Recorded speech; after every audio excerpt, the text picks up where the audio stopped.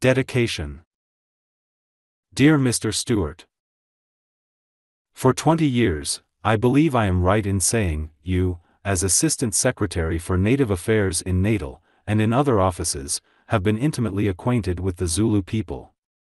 Moreover, you are one of the few living men who have made a deep and scientific study of their language, their customs, and their history.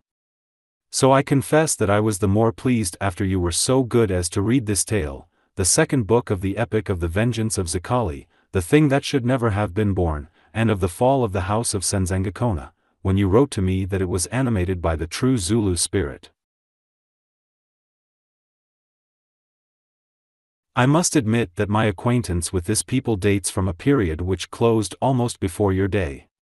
What I know of them I gathered at the time when XIII, of whom my volume tells, was in his glory, previous to the evil hour in which he found himself driven by the clamor of his regiments, cut off, as they were, through the annexation of the Transvaal, from their hereditary trade of war, to match himself against the British strength. I learned it all by personal observation in the 70s, or from the lips of the great Shepstone, my chief and friend, and from my colleagues Osborne, Finney, Clark and others, every one of them long since gone down. Perhaps it may be as well that this is so, at any rate in the case of one who desires to write of the Zulus as a reigning nation, which now they have ceased to be, and to try to show them as they were, in all their superstitious madness and blood-stained grandeur. Yet then they had virtues as well as vices. To serve their country in arms, to die for it and for the king, such was their primitive ideal. If they were fierce they were loyal, and feared neither wounds nor doom. If they listened to the dark reeds of the witch doctor, the trumpet call of duty sounded still louder in their ears. If, chanting their terrible ingoma, at the king's bidding they went forth to slay unsparingly, at least they were not mean or vulgar. From those who continually must face the last great issues of life or death, meanness and vulgarity are far removed. These qualities belong to the safe and crowded haunts of civilized men, not to the kraals of Bantu savages, where, at any rate of old, they might be sought in vain. Now everything is changed, or so I hear, and doubtless in the balance this is best.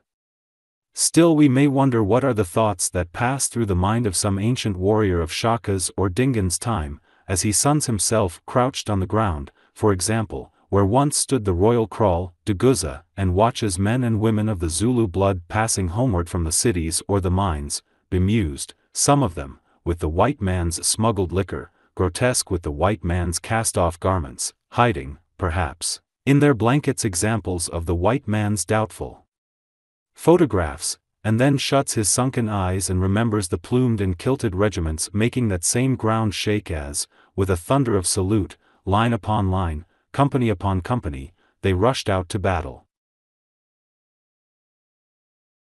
Well, because the latter does not attract me, it is of this former time that I have tried to write, the time of the impis and the witch-finders and the rival princes of the royal house, as I am glad to learn from you, not quite in vain. Therefore, since you, so great an expert, approve of my labors in the seldom-traveled field of Zulu story, I ask you to allow me to set your name upon this page and subscribe myself. Gratefully and sincerely yours, H. Rider Haggard. Ditchingham, October 12, 1912. To James Stewart, Esq., late Assistant Secretary for Native Affairs, Natal. Author's Note. Mr. Allan Quatermain's story of the wicked and fascinating Mameena, a kind of Zulu Helen, has, it should be stated, a broad foundation in historical fact. Leaving Mameena and her wiles on one side, the tale of the struggle between the princes XIII and Umbelazi for succession to the throne of Zululand is true. When the differences between these sons of his became intolerable, because of the tumult which they were causing in his country, King Panda, their father, the son of Senzangakona, and the brother of the great Shaka and of Dingaan, who had ruled before him, did say that, when two young bulls quarrel they had better fight it out. So, at least, I was told by the late Mr. F. B. Finney, my colleague at the time of the annexation of the Transvaal in 1877, who, as Zulu border agent, with the exceptions of the late Sir Theophilus Shepstone and the late Sir Melmoth Osborne, perhaps knew more of that land and people than anyone else of his period. As a result of this hint given by a maddened king, the Great Battle of the Tugela was fought at Ndondakusuka in December 1856, between the Usutu party, commanded by Sitwayo, and the adherents of Umbelazi the Handsome, his brother, who was known among the Zulus as Indlovu Insolanti, or the elephant with the tuft of hair, from a little lock of hair which grew low down upon his back. My friend, Sir Melmoth Osborne, who died in or about the year 1897, was present at this battle, although not as a combatant. Well do I remember his thrilling story, told to me over 30 years ago, of the events of that awful day. Early in the morning, or during the previous night, I forget which, he swam his horse across the Tugela and hid with it in a bush-clad kopje, blindfolding the animal with his coat lest it should betray him. As it chanced, the great fight of the day, that of the regiment of veterans, which Sir Melmoth informed me Panda had sent down at the last moment to the assistance of Umbelazi, his favourite son, took place almost at the foot of this kopje. Mr. Quatermain, in his narrative, calls this regiment the Amawam, but my recollection is that the name Sir Melmoth Osborne gave them was the Greys, or Apunga. Whatever their exact title may have been, however, they made a great stand. At least, he told me that when Umbelazi's impi, or army, began to give before the Usutu onslaught, these Greys moved forward above 3,000 strong, drawn up in a triple line, and were charged by one of Sitwayo's regiments.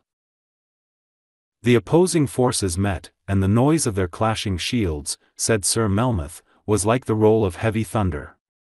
Then, while he watched, the veteran Greys passed over the opposing regiment as a wave passes over a rock. These were his exact words, and, leaving about a third of their number dead or wounded among the bodies of the annihilated foe, charged on to meet a second regiment sent against them by Sitwayo.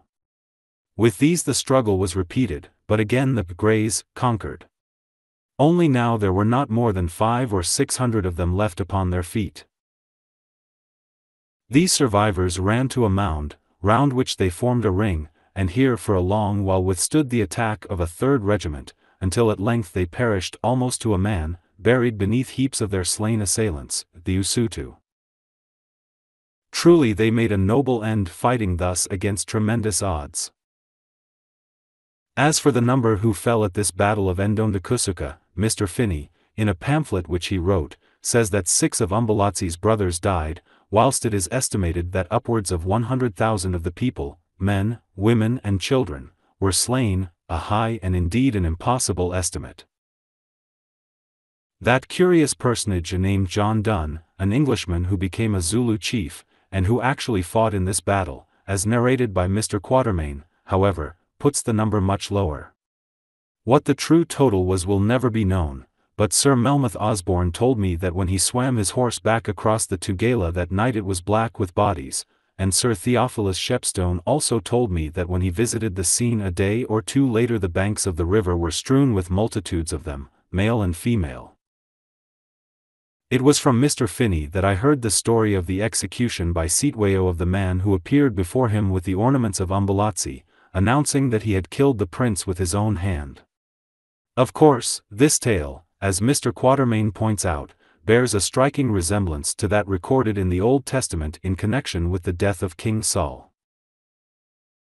It by no means follows, however, that it is therefore apocryphal. Indeed, Mr. Finney assured me that it was quite true, although, if he gave me his authorities, I cannot remember them after a lapse of more than 30 years. The exact circumstances of Umbelazi's death are unknown, but the general report was that he died, not by the assegais of the Usutu, but of a broken heart. Another story declares that he was drowned. His body was never found, and it is therefore probable that it sank in the Tugela, as is suggested in the following pages. I have only to add that it is quite in accordance with Zulu beliefs that a man should be haunted by the ghost of one whom he has murdered or betrayed, or, to be more accurate, that the spirit, Umoya, should enter into the slayer and drive him mad. Or, in such a case, that spirit might bring misfortune upon him, his family, or his tribe. Writer Haggard. Allan Quatermain hears of Mameena. We white people think that we know everything. For instance, we think that we understand human nature. And so we do, as human nature appears to us, with all its trappings and accessories seen dimly through the glass of our conventions, leaving out those aspects of it which we have forgotten or do not think it polite to mention. But I, Allan Quatermain, reflecting upon these matters in my ignorant and uneducated fashion, have always held that no one really understands human nature who has not studied it in the rough. Well, that is the aspect of it with which I have been best acquainted. For most of the years of my life I have handled the raw material, the virgin ore, not the finished ornament that is smelted out of it, if, indeed, it is finished yet, which I greatly doubt. I dare say that a time may come when the perfected generations, if civilization, as we understand it, really has a future and any such should be allowed to enjoy their hour on the world, will look back to us as crude, half-developed creatures whose only merit was that we handed on the flame of life. Maybe, for everything goes by comparison, and at one end of the ladder is the ape-man, and at the other, as we hope, the angel. No, not the angel, he belongs to a different sphere, but that last expression of humanity upon which I will not speculate. While man is man, that is, before he suffers the magical death change into spirit, if such should be his destiny, well, he will remain man. I mean that the same passions will sway him, he will aim at the same ambitions, he will know the same joys and be oppressed by the same fears, whether he lives in a Kaffir hut or in a golden palace, whether he walks upon his 2 feet or, as for aught I know he may do one day, flies through the air. This is certain, that in the flesh he can never escape from our atmosphere, and while he breathes it, in the main with some variations prescribed by climate, local law and religion, he will do much as his forefathers did for countless ages. That is why I have always found the savage so interesting, for in him, nakedly and forcibly expressed, we see those eternal principles which direct our human destiny. To descend from these generalities, that is why also I, who hate writing, have thought it worth while, at the cost of some labor to myself, to occupy my leisure in what to me is a strange land, for although I was born in England, it is not my country, in setting down various experiences of my life that do, in my opinion, interpret this our universal nature.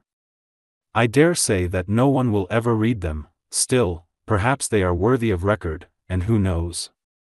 In days to come they may fall into the hands of others and prove of value. At any rate, they are true stories of interesting peoples, who, if they should survive in the savage competition of the nations, probably are doomed to undergo great changes. Therefore I tell of them before they began to change. Now, although I take it out of its strict chronological order, the first of these histories that I wish to preserve is in the main that of an extremely beautiful woman, with the exception of a certain Nada, called the Lily, of whom I hope to speak some day, I think the most beautiful that ever lived among the Zulus. Also she was, I think, the most able, the most wicked, and the most ambitious. Her attractive name, for it was very attractive as the Zulus said it, especially those of them who were in love with her, was Mameena, daughter of Umbezi. Her other name was Child of Storm, Ingin or, more freely and shortly, Owi Zulu, but the word Mameena had its origin in the sound of the wind that wailed about the hut when she was born. Since I have been settled in England I have read, of course in a translation, the story of Helen of Troy, as told by the Greek poet, Homer. Well, Mameena reminds me very much of Helen, or, rather, Helen reminds me of Mameena. At any rate, there was this in common between them, although one of them was black, or, rather, copper-colored, and the other white, they both were lovely, moreover, they both were faithless, and brought men by hundreds to their deaths. There, perhaps, the resemblance ends, since Mameena had much more fire and grit than Helen could boast, who, unless Homer misrepresents her, must have been but a poor thing after all. Beauty itself, which those old rascals of Greek gods made use of to bait their snares set for the lives and honor of men, such was Helen, no more, that is, as I understand her, who have not had the advantage of a classical education. Now, Mameena, although she was superstitious, a common weakness of great minds, acknowledging no gods in particular, as we understand them, set her own snares, with varying success but a very definite object, namely, that of becoming the first woman in the world as she knew it, the stormy, blood-stained world of the Zulus. But the reader shall judge for himself, if ever such a person should chance to cast his eye upon this history. It was in the year 1854 that I first met Mameena, and my acquaintance with her continued off and on until 1856, when it came to an end in a fashion that shall be told after the fearful battle of the Tugela, in which Umbelazi, Panda's son and Cetweo's brother, who, to his sorrow, had also met Mameena, lost his life. I was still a youngish man in those days, although I had already buried my second wife, as I have told elsewhere, after our brief but happy time of marriage. Leaving my boy in charge of some kind people in Durban, I started into the Zulu, a land with which I had already become well acquainted as a youth, there to carry on my wild life of trading and hunting. For the trading I never cared much, as may be guessed from the little that ever I made out of it, the art of traffic being in truth repugnant to me. But hunting was always the breath of my nostrils, not that I am fond of killing creatures, for any humane man soon wearies of slaughter. No, it is the excitement of sport, which, before breechloaders came in, was acute enough, I can assure you, the lonely existence in wild places, often with only the sun and the stars for companions, the continual adventures, the strange tribes with whom I came in contact, in short, the change, the danger, the hope always of finding something great and new, that attracted and still attracts me, even now when I have found the great and the new. There, I must not go on writing like this, or I shall throw down my pen and book a passage for Africa, and incidentally to the next world, no doubt, that world of the great and new. It was, I think, in the month of May in the year 1854 that I went hunting in rough country between the White and Black Umbelazi rivers, by permission of Panda, whom the Boers had made king of Zululand after the defeat and death of Dingaan his brother. The district was very feverish, and for this reason I had entered it in the winter months. There was so much bush that, in the total absence of roads, I thought it wise not to attempt to bring my wagons down, and as no horses would live in that veldt I went on foot. My principal companions were a Kaffir of mixed origin, called Zikali, commonly abbreviated into Scowl, the Zulu chief Saduko, and a headman of the Ndwandwe blood named Umbezi, at whose kraal on the high land about 30 miles away I left my wagon and certain of my men in charge of the goods and some ivory that I had traded. This Umbezi was a stout and genial-mannered man of about 60 years of age, and, what is rare among these people, one who loved sport for its own sake. Being aware of his tastes, also that he knew the country and was skilled in finding game, I had promised him a gun if he would accompany me and bring a few hunters. It was a particularly bad gun that had seen much service, and one which had an unpleasing habit of going off at half-cock, but even after he had seen it, and I in my honesty had explained its weaknesses, he jumped at the offer. O Macumazana, that is my native name, often abbreviated into Macumazan, which means, one who stands out, or as many interpret it, I don't know how, watcher by night. A gun that goes off sometimes when you do not expect it is much better than no gun at all, and you are a chief with a great heart to promise it to me, for when I own the white man's weapon I shall be looked up to and feared by everyone between the two rivers. Now, while he was speaking he handled the gun, that was loaded, observing which I moved behind him. Off it went in due course, its recoil knocking him backwards, for that gun was a devil to kick, and its bullet cutting the top off the ear of one of his wives. The lady fled screaming, leaving a little bit of her ear upon the ground. What does it matter, said Umbezi, as he picked himself up, rubbing his shoulder with a rueful look. Would that the evil spirit in the gun had cut off her tongue and not her ear. It is the worn-out old cow's own fault, she is always peeping into everything like a monkey. Now she will have something to chatter about and leave my things alone for a while. I thank my ancestral spirit it was not Mameena, for then her looks would have been spoiled. Who is Mameena? I asked.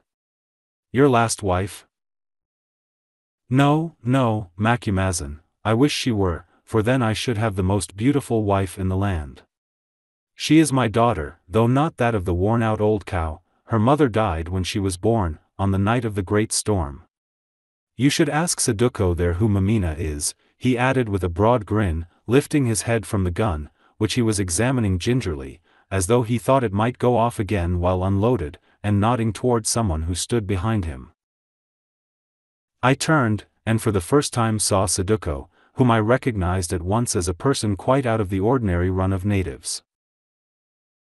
He was a tall and magnificently formed young man, who, although his breast was scarred with assegai wounds, showing that he was a warrior, had not yet attained to the honor of the ring of polished wax laid over strips of rush bound round with sinew and sewn to the hair, the isokoko which at a certain age or dignity, determined by the king, Zulus are allowed to assume. But his face struck me more even than his grace, strength and stature. Undoubtedly it was a very fine face, with little or nothing of the negroid type about it. Indeed, he might have been a rather dark-colored Arab, to which stock he probably threw back. The eyes, too, were large and rather melancholy, and in his reserved, dignified air there was something that showed him to be no common fellow, but one of breeding and intellect. Sayakabona, that is, we see you, Anglais, good morrow, Saduko, I said, eyeing him curiously. Tell me, who is Mameena? Inkusi, he answered in his deep voice, lifting his delicately shaped hand in salutation, a courtesy that pleased me who, after all, was nothing but a white hunter. Inkusi, has not her father said that she is his daughter? I, answered the jolly old Umbezi, but what her father has not said is that Saduko is her lover, or, rather, would like to be. Wow! Saduko, he went on, shaking his fat finger at him, are you mad, man, that you think a girl like that is for you? Give me 100 cattle, not one less, and I will begin to think of it. Why, you have not 10, and Mameena is my eldest daughter, and must marry a rich man. She loves me, O Umbezi, answered Saduko, looking down, and that is more than cattle. For you, perhaps, Saduko, but not for me who am poor and want cows. Also, he added, glancing at him shrewdly, are you so sure that Mameena loves you though you be such a fine man? Now, I should have thought that whatever her eyes may say, her heart loves no one but herself, and that in the end she will follow her heart and not her eyes. Mameena the beautiful does not seek to be a poor man's wife and do all the hoeing. But bring me the 100 cattle and we will see, for, speaking truth from my heart, if you were a big chief there is no one I should like better as a son-in-law, unless it were Macumazahn here, he said, digging me in the ribs with his elbow, who would lift up my house on his white back. Now, at this speech Saduko shifted his feet uneasily. It seemed to me as though he felt there was truth in Umbezi's estimate of his daughter's character. But he only said, cattle can be acquired. Or stolen, suggested Umbezi. Or taken in war, corrected Saduko. When I have 100 head I will hold you to your word, O father of Mameena. And then what would you live on, fool, if you gave all your beasts to me? There, cease talking, wind. Before you have 100 head of cattle Mameena will have 6 children who will not call you father. Ah, don't you like that? Are you going away? Yes, I am going, he answered, with a flash of his quiet eyes, only then let the man whom they do call father beware of Saduko. Beware of how you talk, young man, said Umbezi in a grave voice. Would you travel your father's road? I hope not, for I like you well, but such words are apt to be remembered. Saduko walked away as though he did not hear.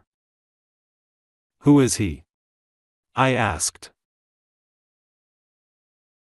One of high blood, answered Umbezi shortly. He might be a chief today had not his father been a plotter and a wizard. Dingan smelt him out, and he made a sideways motion with his hand that among the Zulus means much. Yes, they were killed, almost every one, the chief, his wives, his children and his headmen, every one except Chosa his brother and his son Saduko, whom Zikali the dwarf, the smeller out of evildoers, the ancient, who was old before Senzangakona became a father of kings, hid him. There, that is an evil tale to talk of, and he shivered. Come, white man, and doctor that old cow of mine, or she will give me no peace for months. So I went to see the worn-out old cow, not because I had any particular interest in her, for, to tell the truth, she was a very disagreeable and antique person, the cast-off wife of some chief whom at an unknown date in the past the astute Umbezi had married for motives of policy, but because I hoped to hear more of Miss Mameena, in whom I had become interested. Entering a large hut, I found the lady so impolitely named, the old cow, in a parlous state. There she lay upon the floor, an unpleasant object because of the blood that had escaped from her wound, surrounded by a crowd of other women and of children. At regular intervals she announced that she was dying, and emitted a fearful yell, whereupon all the audience yelled also. In short, the place was a perfect pandemonium. Telling Umbezi to get the hut cleared, I said that I would go to fetch my medicines. Meanwhile I ordered my servant, Scowl, a humorous-looking fellow, light yellow in hue, for he had a strong dash of Hottentot in his composition, to cleanse the wound. When I returned from the wagon 10 minutes later the screams were more terrible than before, although the chorus now stood without the hut. Nor was this altogether wonderful, for on entering the place I found Scowl trimming up the old cow's ear with a pair of blunt nail scissors. "Oh Macumazana," said Umbezi in a hoarse whisper, "might it not perhaps be as well to leave her alone? If she bled to death, at any rate she would be quieter." "Are you a man or a hyena?" I answered sternly, and set about the job, Scowl holding the poor woman's head between his knees. It was over at length, a simple operation in which I exhibited, I believe that is the medical term, a strong solution of caustic applied with a feather.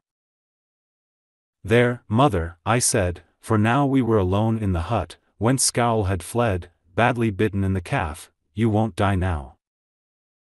"No, you vile white man," she sobbed. "I shan't die, but how about my beauty?" "It will be greater than ever," I answered, "no one else will have an ear with such a curve in it. But, talking of beauty, where is Mameena?" "I don't know where she is," she replied with fury, "but I very well know where she would be if I had my way. That peeled willow wand of a girl," here she added certain descriptive epithets I will not repeat, "has brought this misfortune upon me.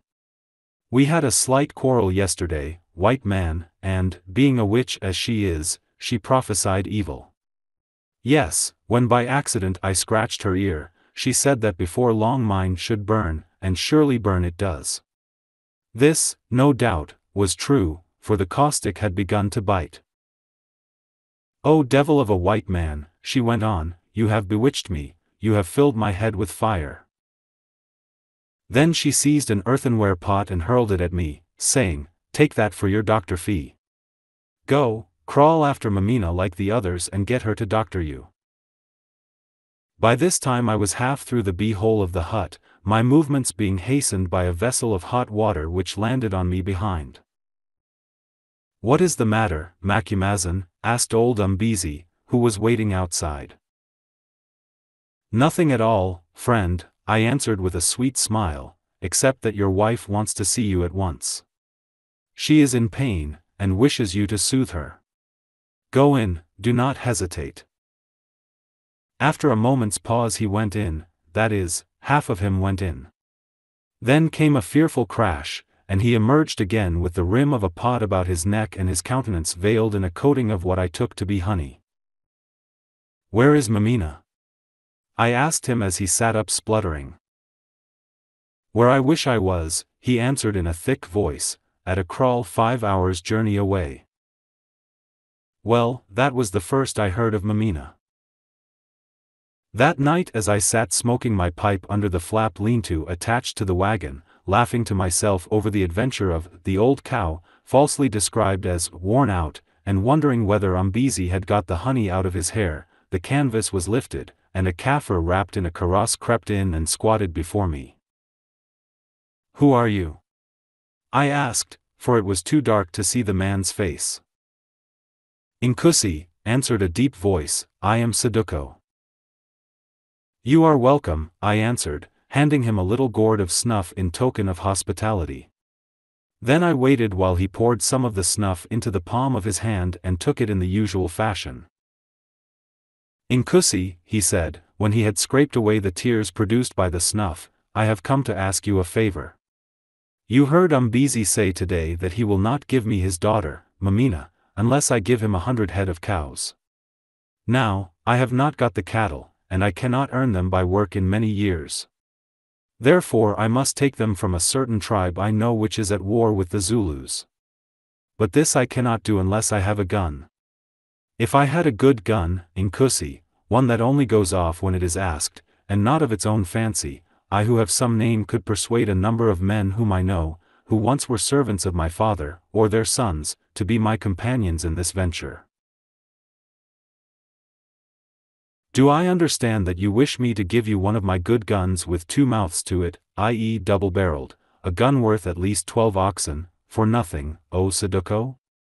I asked in a cold and scandalized voice.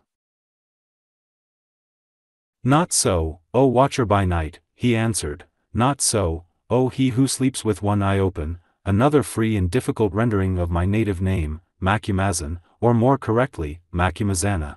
I should never dream of offering such an insult to your high-born intelligence.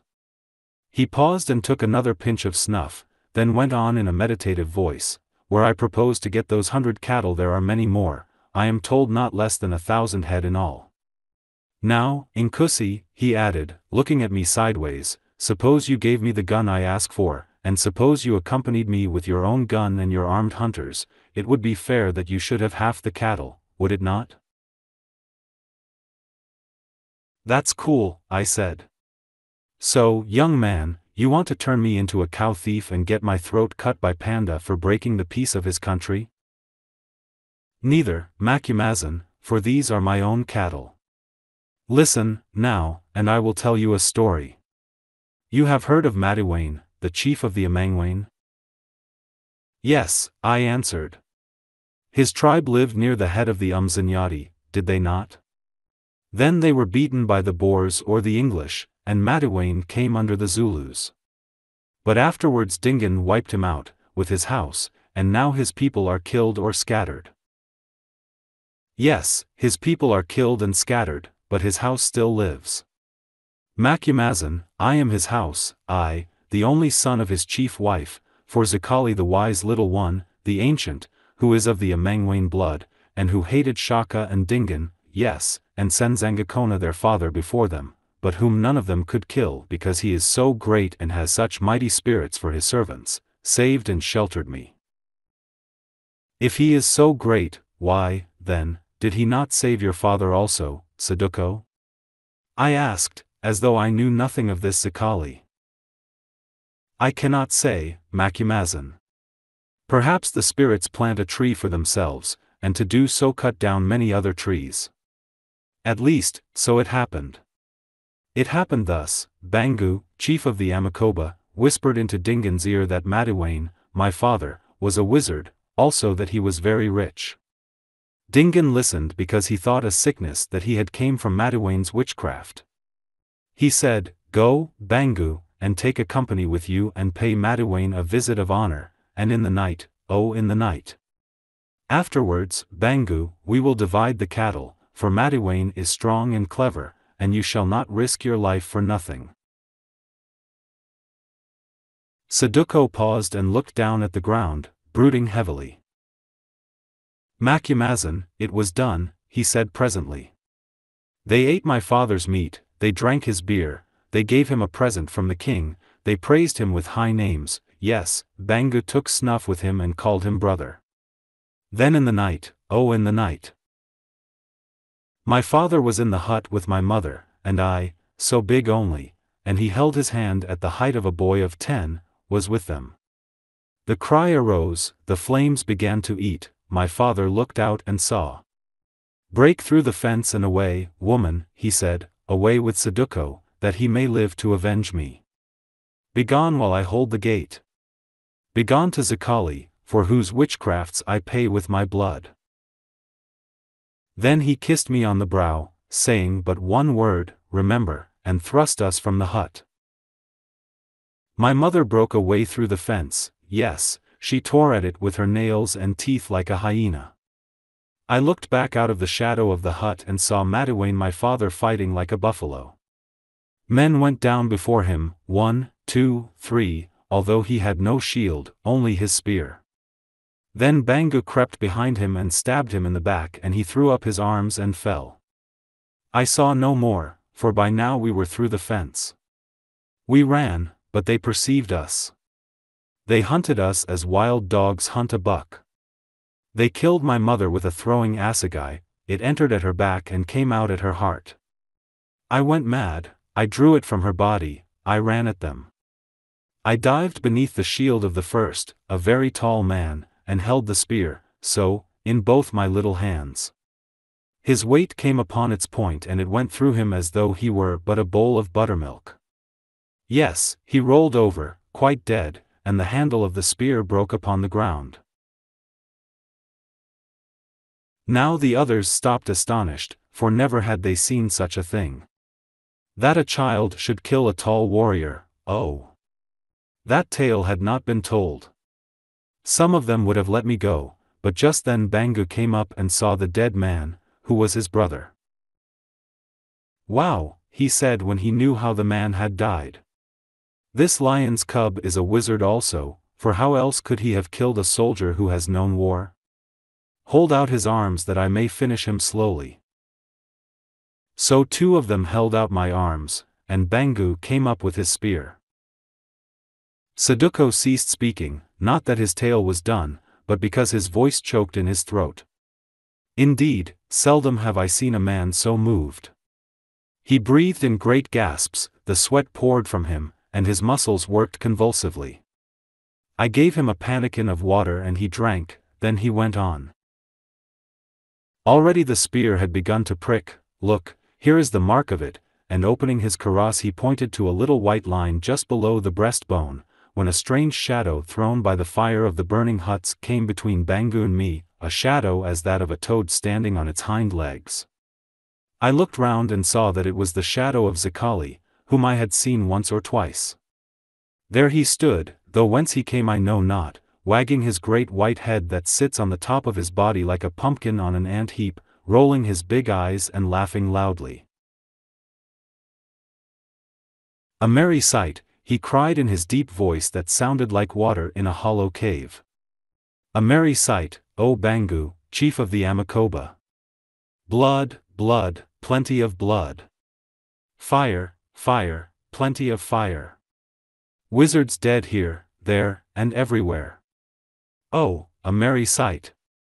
I have seen many such, one at the kraal of your grandmother, for instance, your grandmother the great Inkosakatsi, when myself I escaped with my life because I was so old, but never do I remember a merrier than that which this moon shines on, and he pointed to the white lady who just then broke through the clouds. But, great Chief Bangu, lord loved by the son of Senzangakona, brother of the Black One, Shaka, who has ridden hence on the assegai, what is the meaning of this play? And he pointed to me and to the two soldiers who held out my little arms. I kill the wizard's cub, Zikali, that is all, answered Bangu. I see, laughed Zikali. A gallant deed. You have butchered the father and the mother, and now you would butcher the child who has slain one of your grown warriors in fair fight. A very gallant deed, well worthy of the chief of the Amakoba. Well, loose his spirit, only, he stopped and took a pinch of snuff from a box which he drew from a slit in the lobe of his great ear. Only what? Asked Bangu, hesitating.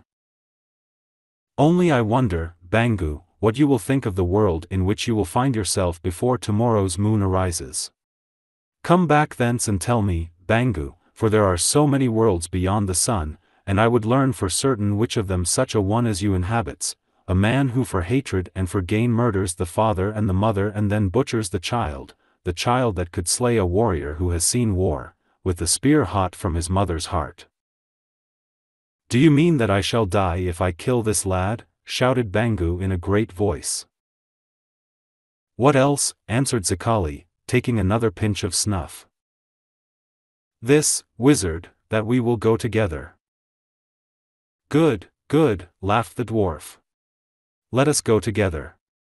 Long have I wished to die, and what better companion could I find than Bangu, chief of the Amakoba, slayer of children, to guard me on a dark and terrible road.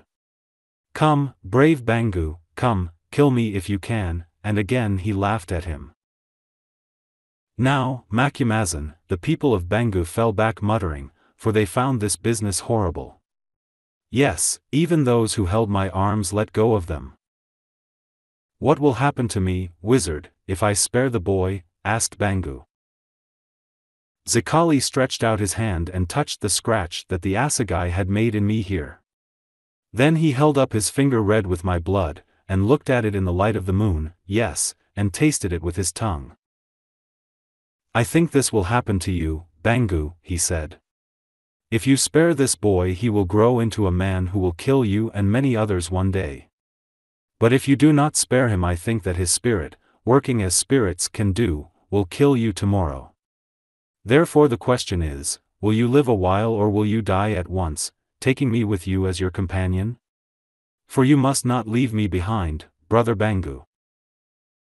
Now Bangu turned and walked away, stepping over the body of my mother, and all his people walked away after him, so that presently Zikali the wise and little and I were left alone. What? Have they gone? Said Zikali, lifting up his eyes from the ground. Then we had better be going also, son of Madiwane, lest he should change his mind and come back.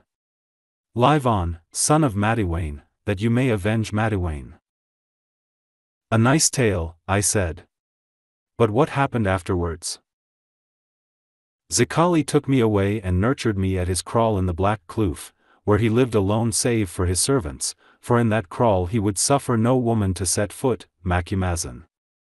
He taught me much wisdom and many secret things, and would have made a great doctor of me had I so willed. But I willed it not who find spirits ill company, and there are many of them about the Black Kloof, Macumazahn. So in the end he said, go where your heart calls, and be a warrior, Saduko. But know this, you have opened a door that can never be shut again, and across the threshold of that door spirits will pass in and out for all your life, whether you seek them or seek them not. It was you who opened the door, Zikali, I answered angrily. Mayhap, said Zikali, laughing after his fashion, for I open when I must and shut when I must. Indeed, in my youth, before the Zulus were a people, they named me Opener of Doors, and now, looking through one of those doors, I see something about you, O son of Madiwane. What do you see, my father? I asked. I see two roads, Saduko, the road of medicine, that is the spirit road, and the road of spears, that is the blood road. I see you traveling on the road of medicine, that is my own road, Saduko, and growing wise and great, till at last, far, far away, you vanish over the precipice to which it leads, full of years and honor and wealth, feared yet beloved by all men, white and black. Only that road you must travel alone, since such wisdom may have no friends, and, above all, no woman to share its secrets. Then I look at the road of spears and see you, Saduko, traveling on that road, and your feet are red with blood, and women wind their arms about your neck, and one by one your enemies go down before you. You love much, and sin much for the sake of the love, and she for whom you sin comes and goes and comes again. And the road is short, Saduko, and near the end of it are many spirits, and though you shut your eyes you see them, and though you fill your ears with clay you hear them, for they are the ghosts of your slain. But the end of your journeying I see not. Now choose which road you will, son of Madiwane, and choose swiftly, for I speak no more of this matter. Then, Macumazahn, I thought a while of the safe and lonely path of wisdom, also of the blood-red path of spears where I should find love and war, and my youth rose up in me and I chose the path of spears and the love and the sin and the unknown death. A foolish choice, Saduko, supposing that there is any truth in this tale of roads, which there is not. Nay, a wise one, Macumazahn, for since then I have seen Mameena and know why I chose that path. Ah! I said. Mameena, I forgot her. Well, after all, perhaps there is some truth in your tale of roads. When I have seen Mameena I will tell you what I think. When you have seen Mameena, Macumazahn, you will say that the choice was very wise. Well, Zikali, opener of doors, laughed loudly when he heard it. The ox seeks the fat pasture, but the young bull the rough mountainside where the heifers graze, he said, and after all, a bull is better than an ox. Now begin to travel your own road, son of Madiwayne, and from time to time return to the Black Kloof and tell me how it fares with you. I will promise you not to die before I know the end of it. Now, Macumazahn, I have told you things that hitherto have lived in my own heart only. And, Macumazahn, Bangu is in ill favor with Panda, whom he defies in his mountain, and I have a promise, never mind how, that he who kills him will be called to no account and may keep his cattle. Will you come with me and share those cattle, O watcher by night? Get thee behind me, Satan, I said in English, then added in Zulu, I don't know. If your story is true I should have no objection to helping to kill Bangu, but I must learn lots more about this business first. Meanwhile I am going on a shooting trip tomorrow with Umbezi the Fat, and I like you, O chooser of the road of spears and blood. Will you be my companion and earn the gun with 2 mouths in payment? Inkusi, he said, lifting his hand in salute with a flash of his dark eyes, you are generous, you honor me. What is there that I should love better? Yet, he added, and his face fell, first I must ask Zikali the little, Zikali my foster father. Oh! I said, so you are still tied to the wizard's girdle, are you? Not so, Macumazahn, but I promised him not long ago that I would undertake no enterprise, save that you know of, until I had spoken with him. How far off does Zikali live? I asked Saduko. 1 day's journeying. Starting at sunrise I can be there by sunset. Good. Then I will put off the shooting for 3 days and come with you if you think that this wonderful old dwarf will receive me. I believe that he will, Macumazahn, for this reason, he told me that I should meet you and love you, and that you would be mixed up in my fortunes. Then he poured moonshine into your gourd instead of beer, I answered. Would you keep me here till midnight listening to such foolishness when we must start at dawn? Begone now and let me sleep. I go, he answered with a little smile.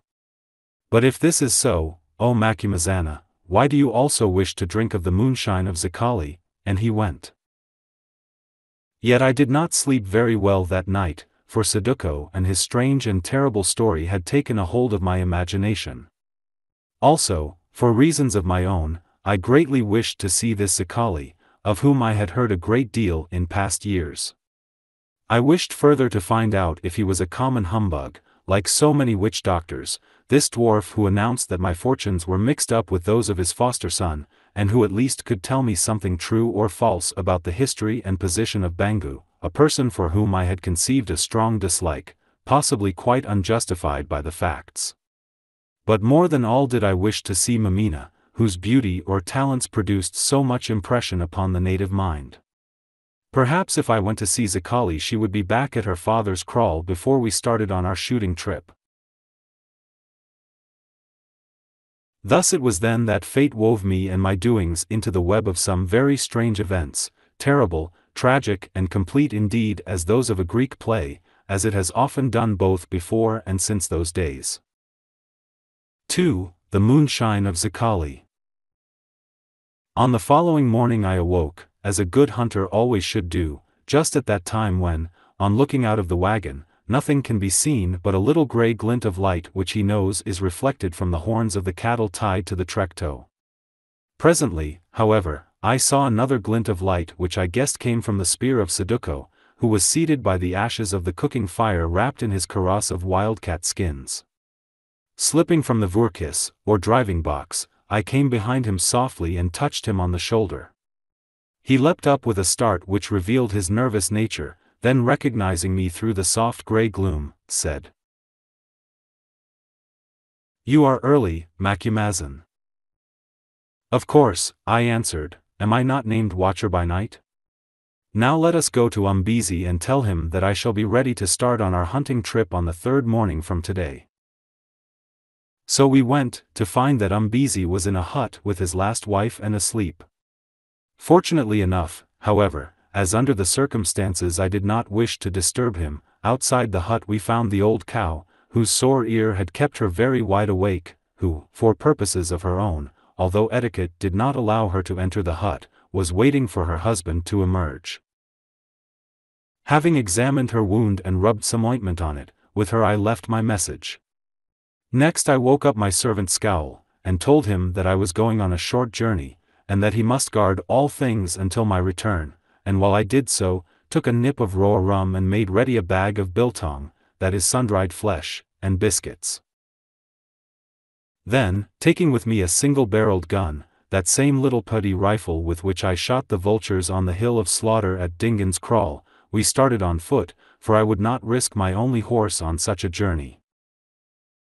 A rough journey it proved to be indeed, over a series of bush-clad hills that at their crests were covered with rugged stones among which no horse could have traveled. Up and down these hills we went, and across the valleys that divided them, following some path which I could not see, for all that livelong day. I have always been held a good walker, being by nature very light and active, but I am bound to say that my companion taxed my powers to the utmost, for on he marched for hour after hour, striding ahead of me at such a rate that at times I was forced to break into a run to keep up with him. Although my pride would not suffer me to complain, since as a matter of principle I would never admit to a Kaffir that he was my master at anything, glad enough was I when, towards evening, Saduko sat himself down on a stone at the top of a hill and said, "Behold the black kloof, Macumazahn," which were almost the first words he had uttered since we started. Truly the spot was well named, for there, cut out by water from the heart of a mountain in some primeval age, lay one of the most gloomy places that ever I had beheld. It was a vast cleft in which granite boulders were piled up fantastically, perched one upon another in great columns, and upon its sides grew dark trees set sparsely among the rocks. It faced towards the west, but the light of the sinking sun that flowed up it served only to accentuate its vast loneliness, for it was a big cleft, the best part of a mile wide at its mouth. Up this dreary gorge we marched, mocked at by chattering baboons and following a little path not a foot wide that led us at length to a large hut and several smaller ones set within a reed fence and overhung by a gigantic mass of rock that looked as though it might fall at any moment. At the gate of the fence two natives of I know not what tribe, men of fierce and forbidding appearance, suddenly sprang out and thrust their spears towards my breast. "Whom bring you here, Saduko?" asked one of them sternly. "A white man that I vouch for," he answered. "Tell Zikali that we wait on him." "What need to tell Zikali that which he knows already?" said the sentry. "Your food and that of your companion is already cooked in yonder hut. Enter, Saduko, with him for whom you vouch." So we went into the hut and ate, also I washed myself, for it was a beautifully clean hut, and the stools, wooden bowls, etc., were finely carved out of red ivory wood, this work, Saduko informed me, being done by Zikali's own hand. Just as we were finishing our meal a messenger came to tell us that Zikali waited our presence. We followed him across an open space to a kind of door in the tall reed fence, passing which I set eyes for the first time upon the famous old witch doctor of whom so many tales were told. Certainly he was a curious sight in those strange surroundings, for they were very strange, and I think their complete simplicity added to the effect. In front of us was a kind of courtyard with a black floor made of polished ant-heap earth and cow dung, 2/3 of which at least was practically roofed in by the huge overhanging mass of rock whereof I have spoken, its arch bending above at a height of not less than 60 or 70 feet from the ground. Into this great, precipice-backed cavity poured the fierce light of the setting sun, turning it and all within it, even the large straw hut in the background, to the deep hue of blood. Seeing the wonderful effect of the sunset in that dark and forbidding place, it occurred to me at once that the old wizard must have chosen this moment to receive us because of its impressiveness. Then I forgot these scenic accessories in the sight of the man himself. There he sat on a stool in front of his hut, quite unattended, and wearing only a cloak of leopard skins open in front, for he was unadorned with the usual hideous trappings of a witch doctor, such as snake skins, human bones, bladders full of unholy compounds, and so forth. What a man he was, if indeed he could be called quite human. His stature, though stout, was only that of a child, his head was enormous, and from it plaited white hair fell down onto his shoulders. His eyes were deep and sunken, his face was broad and very stern. Except for this snow-white hair, however, he did not look ancient, for his flesh was firm and plump, and the skin on his cheeks and neck unwrinkled, which suggested to me that the story of his great antiquity was false. A man who was over 100 years old, for instance, surely could not boast such a beautiful set of teeth, for even at that distance I could see them gleaming. On the other hand, evidently middle age was far behind him. Indeed, from his appearance it was quite impossible to guess even approximately the number of his years. There he sat, red in the red light, perfectly still, and staring without a blink of his eyes at the furious ball of the setting sun, as an eagle is said to be able to do.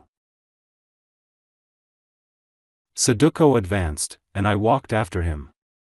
My stature is not great, and I have never considered myself an imposing person, but somehow I do not think that I ever felt more insignificant than on this occasion. The tall and splendid native beside, or rather behind whom I walked, the gloomy magnificence of the place, the blood-red light in which it was bathed, and the solemn, solitary, little figure with wisdom stamped upon its face before me, all tended to induce humility in a man not naturally vain. I felt myself growing smaller and smaller, both in a moral and a physical sense. I wished that my curiosity had not prompted me to seek an interview with yonder uncanny being. Well, it was too late to retreat. Indeed, Saduko was already standing before the dwarf and lifting his right arm above his head as he gave him the salute of Makosi. Whereon, feeling that something was expected of me, I took off my shabby cloth hat and bowed, then, remembering my white man's pride, replaced it on my head. The wizard suddenly seemed to become aware of our presence, for, ceasing his contemplation of the sinking sun, he scanned us both with his slow, thoughtful eyes, which somehow reminded me of those of a chameleon, although they were not prominent, but, as I have said, sunken. "Greeting, son Saduko," he said in a deep, rumbling voice. "Why are you back here so soon, and why do you bring this flea of a white man with you?"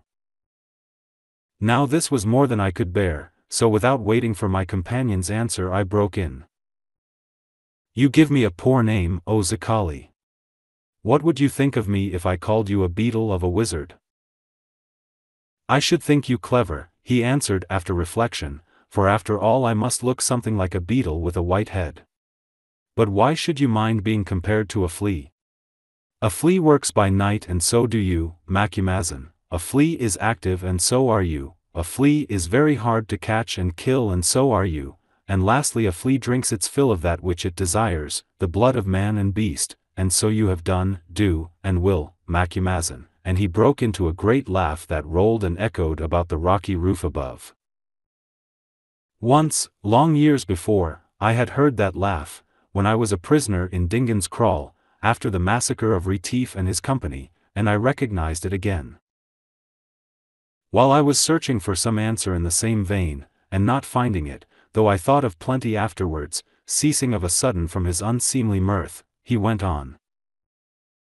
"Do not let us waste time in jests, for it is a precious thing, and there is but little of it left for any one of us.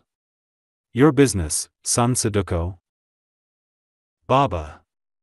That is the Zulu for father, said Saduko, this white Nkusi, for, as you know well enough, he is a chief by nature, a man of a great heart and doubtless of high blood. This, I believe, is true, for I have been told that my ancestors were more or less distinguished, although, if this is so, their talents did not lie in the direction of money-making, has offered to take me upon a shooting expedition and to give me a good gun with 2 mouths in payment of my services. But I told him I could not engage in any fresh venture without your leave, and he has come to see whether you will grant it, my father. Indeed, answered the dwarf, nodding his great head. This clever white man has taken the trouble of a long walk in the sun to come here to ask me whether he may be allowed the privilege of presenting you with a weapon of great value in return for a service that any man of your years in Zululand would love to give for nothing in such company. Son Saduko, because my eye holes are hollow, do you think it your part to try to fill them up with dust? Nay, the white man has come because he desires to see him who is named Opener of Roads, of whom he heard a great deal when he was but a lad, and to judge whether in truth he has wisdom, or is but a common cheat. And you have come to learn whether or no your friendship with him will be fortunate, whether or no he will aid you in a certain enterprise that you have in your mind. True, O Zikali, I said. That is so far as I am concerned. But Saduko answered nothing. Well, went on the dwarf, since I am in the mood I will try to answer both your questions, for I should be a poor Nyanga, that is doctor, if I did not when you have traveled so far to ask them. Moreover, O Macumazana, be happy, for I seek no fee who, having made such fortune as I need long ago, before your father was born across the black water, Macumazan, no longer work for a reward, unless it be from the hand of one of the house of Senzangakona, and therefore, as you may guess, work but seldom. Then he clapped his hands, and a servant appeared from somewhere behind the hut, one of those fierce-looking men who had stopped us at the gate. He saluted the dwarf and stood before him in silence and with bowed head. Make 2 fires, said Zikali, and give me my medicine. The man fetched wood, which he built into 2 little piles in front of Zikali. These piles he fired with a brand brought from behind the hut. Then he handed his master a catskin bag. Withdraw, said Zikali, and return no more till I summon you, for I am about to prophesy. If, however, should seem to die, bury me tomorrow in the place you know of and give this white man a safe conduct from my kraal. The man saluted again and went without a word.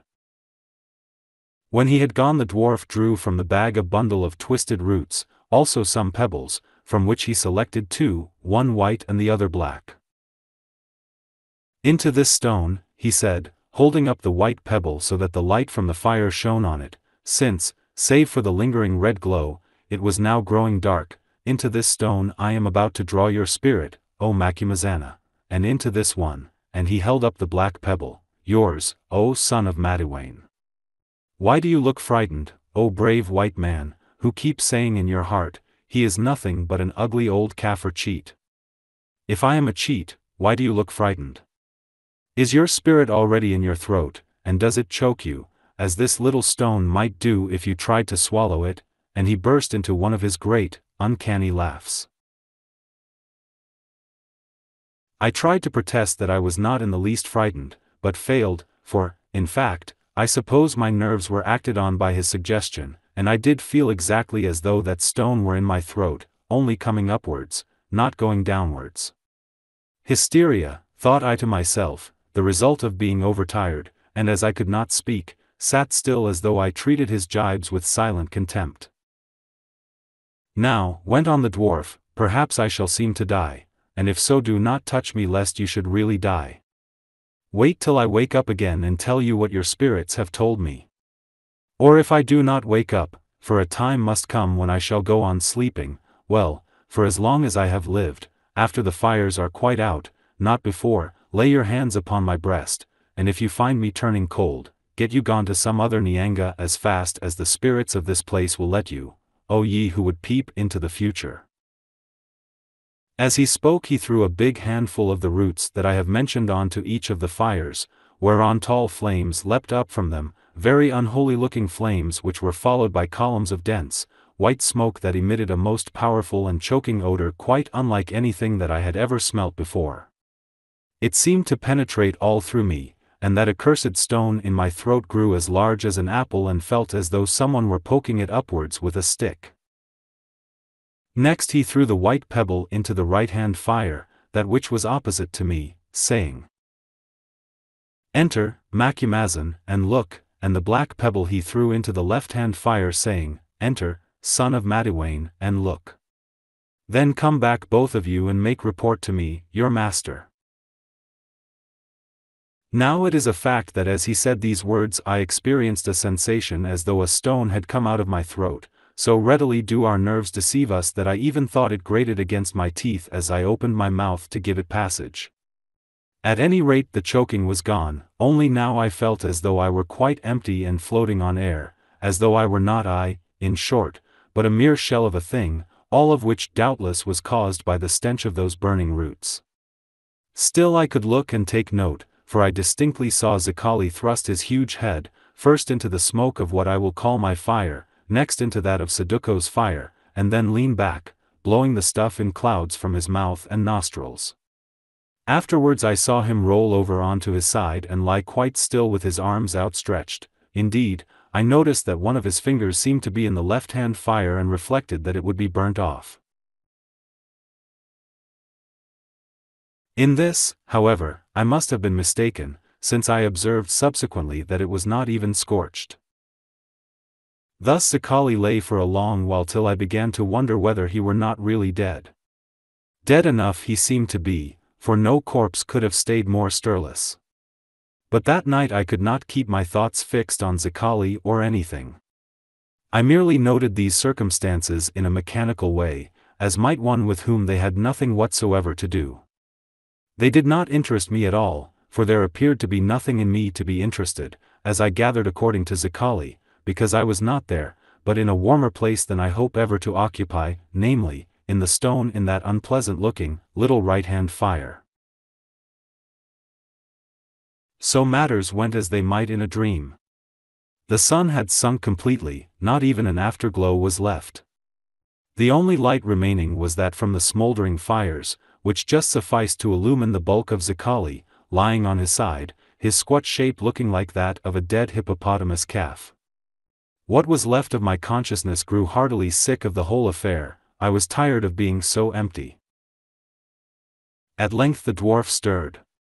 He sat up, yawned, sneezed, shook himself, and began to rake among the burning embers of my fire with his naked hand. Presently he found the white stone, which was now red-hot, at any rate it glowed as though it were, and after examining it for a moment finally popped it into his mouth. Then he hunted in the other fire for the black stone, which he treated in a similar fashion. The next thing I remember was that the fires, which had died away almost to nothing, were burning very brightly again, I suppose because someone had put fuel on them, and Zikali was speaking. "Come here, O Macumazahn and O son of Madiwane," he said, "and I will repeat to you what your spirits have been telling me." We drew near into the light of the fires, which for some reason or other was extremely vivid. Then he spat the white stone from his mouth into his big hand, and I saw that now it was covered with lines and patches like a bird's egg. "You cannot read the signs," he said, holding it towards me, and when I shook my head went on, "Well, I can, as you white men read a book. All your history is written here, Macumazahn, but there is no need to tell you that, since you know it, as I do well enough, having learned it in other days, the days of Dingan, Macumazahn. All your future, also, a very strange future," and he scanned the stone with interest. "Yes, yes, a wonderful life, and a noble death far away. But of these matters you have not asked me, and therefore I may not tell them even if I wished, nor would you believe if I did. It is of your hunting trip that you have asked me, and my answer is that if you seek your own comfort you will do well not to go. A pool in a dry riverbed, a buffalo bull with the tip of one horn shattered. Yourself and the bull in the pool. Saduko, yonder, also in the pool, and a little half-bred man with a gun jumping about upon the bank. Then a litter made of boughs and you in it, and the father of Mameena walking lamely at your side. Then a hut and you in it, and the maiden called Mameena sitting at your side. Macumazahn, your spirit has written on this stone that you should beware of Mameena, since she is more dangerous than any buffalo. If you are wise you will not go out hunting with Umbezi, although it is true that hunt will not cost you your life. There, away, stone, and take your writings with you, and as he spoke he jerked his arm and I heard something was past my face. Next he spat out the black stone and examined it in similar fashion. Your expedition will be successful, son of Madiwayne, he said. Together with Macumazahn you will win many cattle at the cost of sundry lives. But for the rest, well, you did not ask me of it, did you? Also, I have told you something of that story before today. Away, stone, and the black pebble followed the white out into the surrounding gloom. We sat quite still until the dwarf broke the deep silence with one of his great laughs. My witchcraft is done, he said. A poor tale, was it not? Well, hunt for those stones tomorrow and read the rest of it if you can. Why did you not ask me to tell you everything while I was about it, white man? It would have interested you more, but now it has all gone from me back into your spirit with the stones. Saduko, get you to sleep. Macumazahn, you who are a watcher by night, come and sit with me a while in my hut, and we will talk of other things. All this business of the stones is nothing more than a Kaffir trick, is it, Macumazahn? When you meet the buffalo with the split horn in the pool of a dried river, remember it is but a cheating trick, and now come into my hut and drink a kamba, bowl, of beer and let us talk of other things more interesting. So he took me into the hut, which was a fine one, very well lighted by a fire in its center, and gave me Kaffir beer to drink, that I swallowed gratefully, for my throat was dry and still felt as though it had been scraped. Who are you, father? I asked point blank when I had taken my seat upon a low stool, with my back resting against the wall of the hut, and lit my pipe. He lifted his big head from the pile of karosses on which he was lying and peered at me across the fire. My name is Zikali, which means, weapons, white man. You know as much as that, don't you? He answered. My father went down so long ago that his does not matter. I am a dwarf, very ugly, with some learning, as we of the Black House understand it, and very old. Is there anything else you would like to learn? Yes, Zikali, how old? There, Macumazahn, as you know, we poor Kaffirs cannot count very well. How old? Well, when I was young I came down towards the coast from the great river, you call it the Zambesi, I think, with Undwandwa, who lived in the north in those days. They have forgotten it now because it is some time ago, and if I could write I would set down the history of that march, for we fought some great battles with the people who used to live in this country. Afterwards I was the friend of the father of the Zulus, he whom they still call XIII Umbezi, the mighty chief, you may have heard tell of him. I carved that stool on which you sit for him and he left it back to me when he died. XIII Umbezi! I exclaimed. Why, they say he lived hundreds of years ago. Do they, Macumazahn? If so, have I not told you that we black people cannot count as well as you do? Really it was only the other day. Anyhow, after his death the Zulus began to maltreat us Undwandwa and the Quabis and the Tetwas with us, you may remember that they called us the Amatefula, making a mock of us. So I quarreled with the Zulus and especially with Shaka, he whom they named Alanya. The Mad One. You see, Macumazahn, it pleased him to laugh at me because I am not as other men are. He gave me a name which means, the thing which should never have been born. I will not speak that name, it is secret to me, it may not pass my lips. Yet at times he sought my wisdom, and I paid him back for his names, for I gave him very ill counsel, and he took it, and I brought him to his death, although none ever saw my finger in that business. But when he was dead at the hands of his brothers Dingan and Umlangana and of Umbopa who also had a score to settle with him, and his body was cast out of the kraal like that of an evildoer, why I, who because I was a dwarf was not sent with the men against Satshangana, went and sat on it at night and laughed thus, and he broke into one of his hideous peals of merriment. I laughed thrice, once for my wives whom he had taken, once for my children whom he had slain, and once for the mocking name that he had given me. Then I became the counselor of Dingan, whom I hated worse than I had hated Shaka, for he was Shaka again without his greatness, and you know the end of Dingan, for you had a share in that war, and of Umlangana, his brother and fellow murderer, whom I counseled Dingan to slay.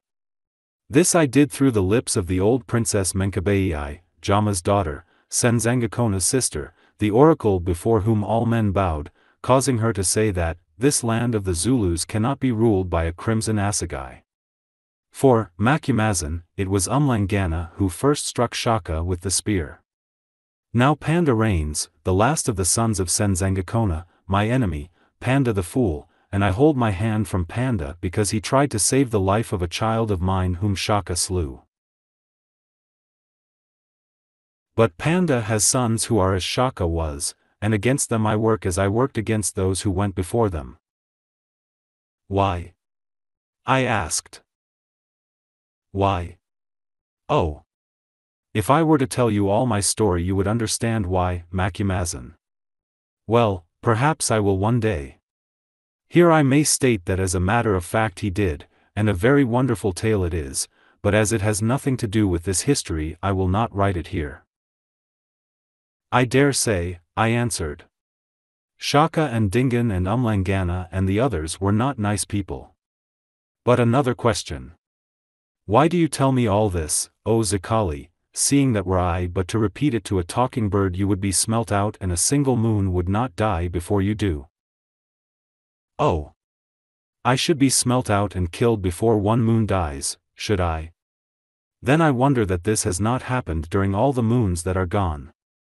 Well, I tell the story to you, Macumazin, who have had so much to do with the tale of the Zulus since the days of Dingan, because I wish that someone should know it and perhaps write it down when everything is finished. Because, too, I have just been reading your spirit and see that it is still a white spirit, and that you will not whisper it to a talking bird. Now I leant forward and looked at him.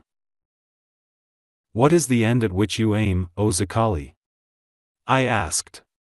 You are not one who beats the air with a stick, on whom do you wish the stick to fall at last? On whom? He answered in a new voice, a low, hissing voice.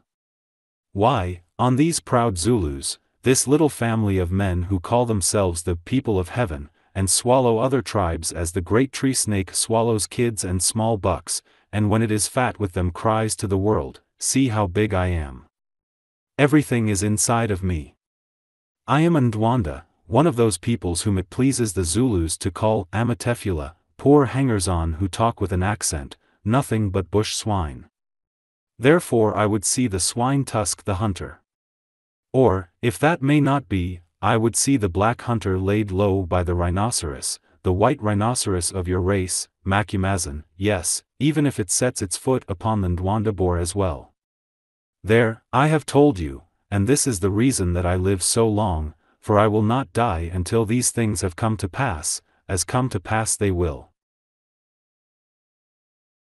What did Shaka, Senzangakona's son, say when the little red assegai, the assegai with which he slew his mother, I and others, some of whom were near to me, was in his liver? What did he say to Mbopa and the princes? Did he not say that he heard the feet of a great white people running, of a people who should stamp the Zulus flat?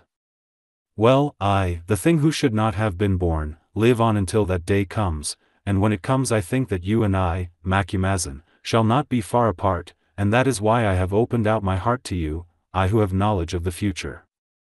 There, I speak no more of these things that are to be, who perchance have already said too much of them. Yet do not forget my words. Or forget them if you will, for I shall remind you of them, Macumazahn, when the feet of your people have avenged the Ndwans and others whom it pleases the Zulus to treat as dirt. Now, this strange man, who had sat up in his excitement, shook his long white hair which, after the fashion of wizards, he wore plaited into thin ropes, till it hung like a veil about him, hiding his broad face and deep eyes. Presently he spoke again through this veil of hair, saying, "You are wondering, Macumazahn, what Saduko has to do with all these great events that are to be. I answer that he must play his part in them, not a very great part, but still a part, and it is for this purpose that I saved him as a child from Bangu, Dingan's man, and reared him up to be a warrior, although, since I cannot lie, I warned him that he would do well to leave spears alone and follow after wisdom. Well, he will slay Bangu, who now has quarreled with Panda, and a woman will come into the story, one Mameena, and that woman will bring about war between the sons of Panda, and from this war shall spring the ruin of the Zulus, for he who wins will be an evil king to them and bring down on them the wrath of a mightier race.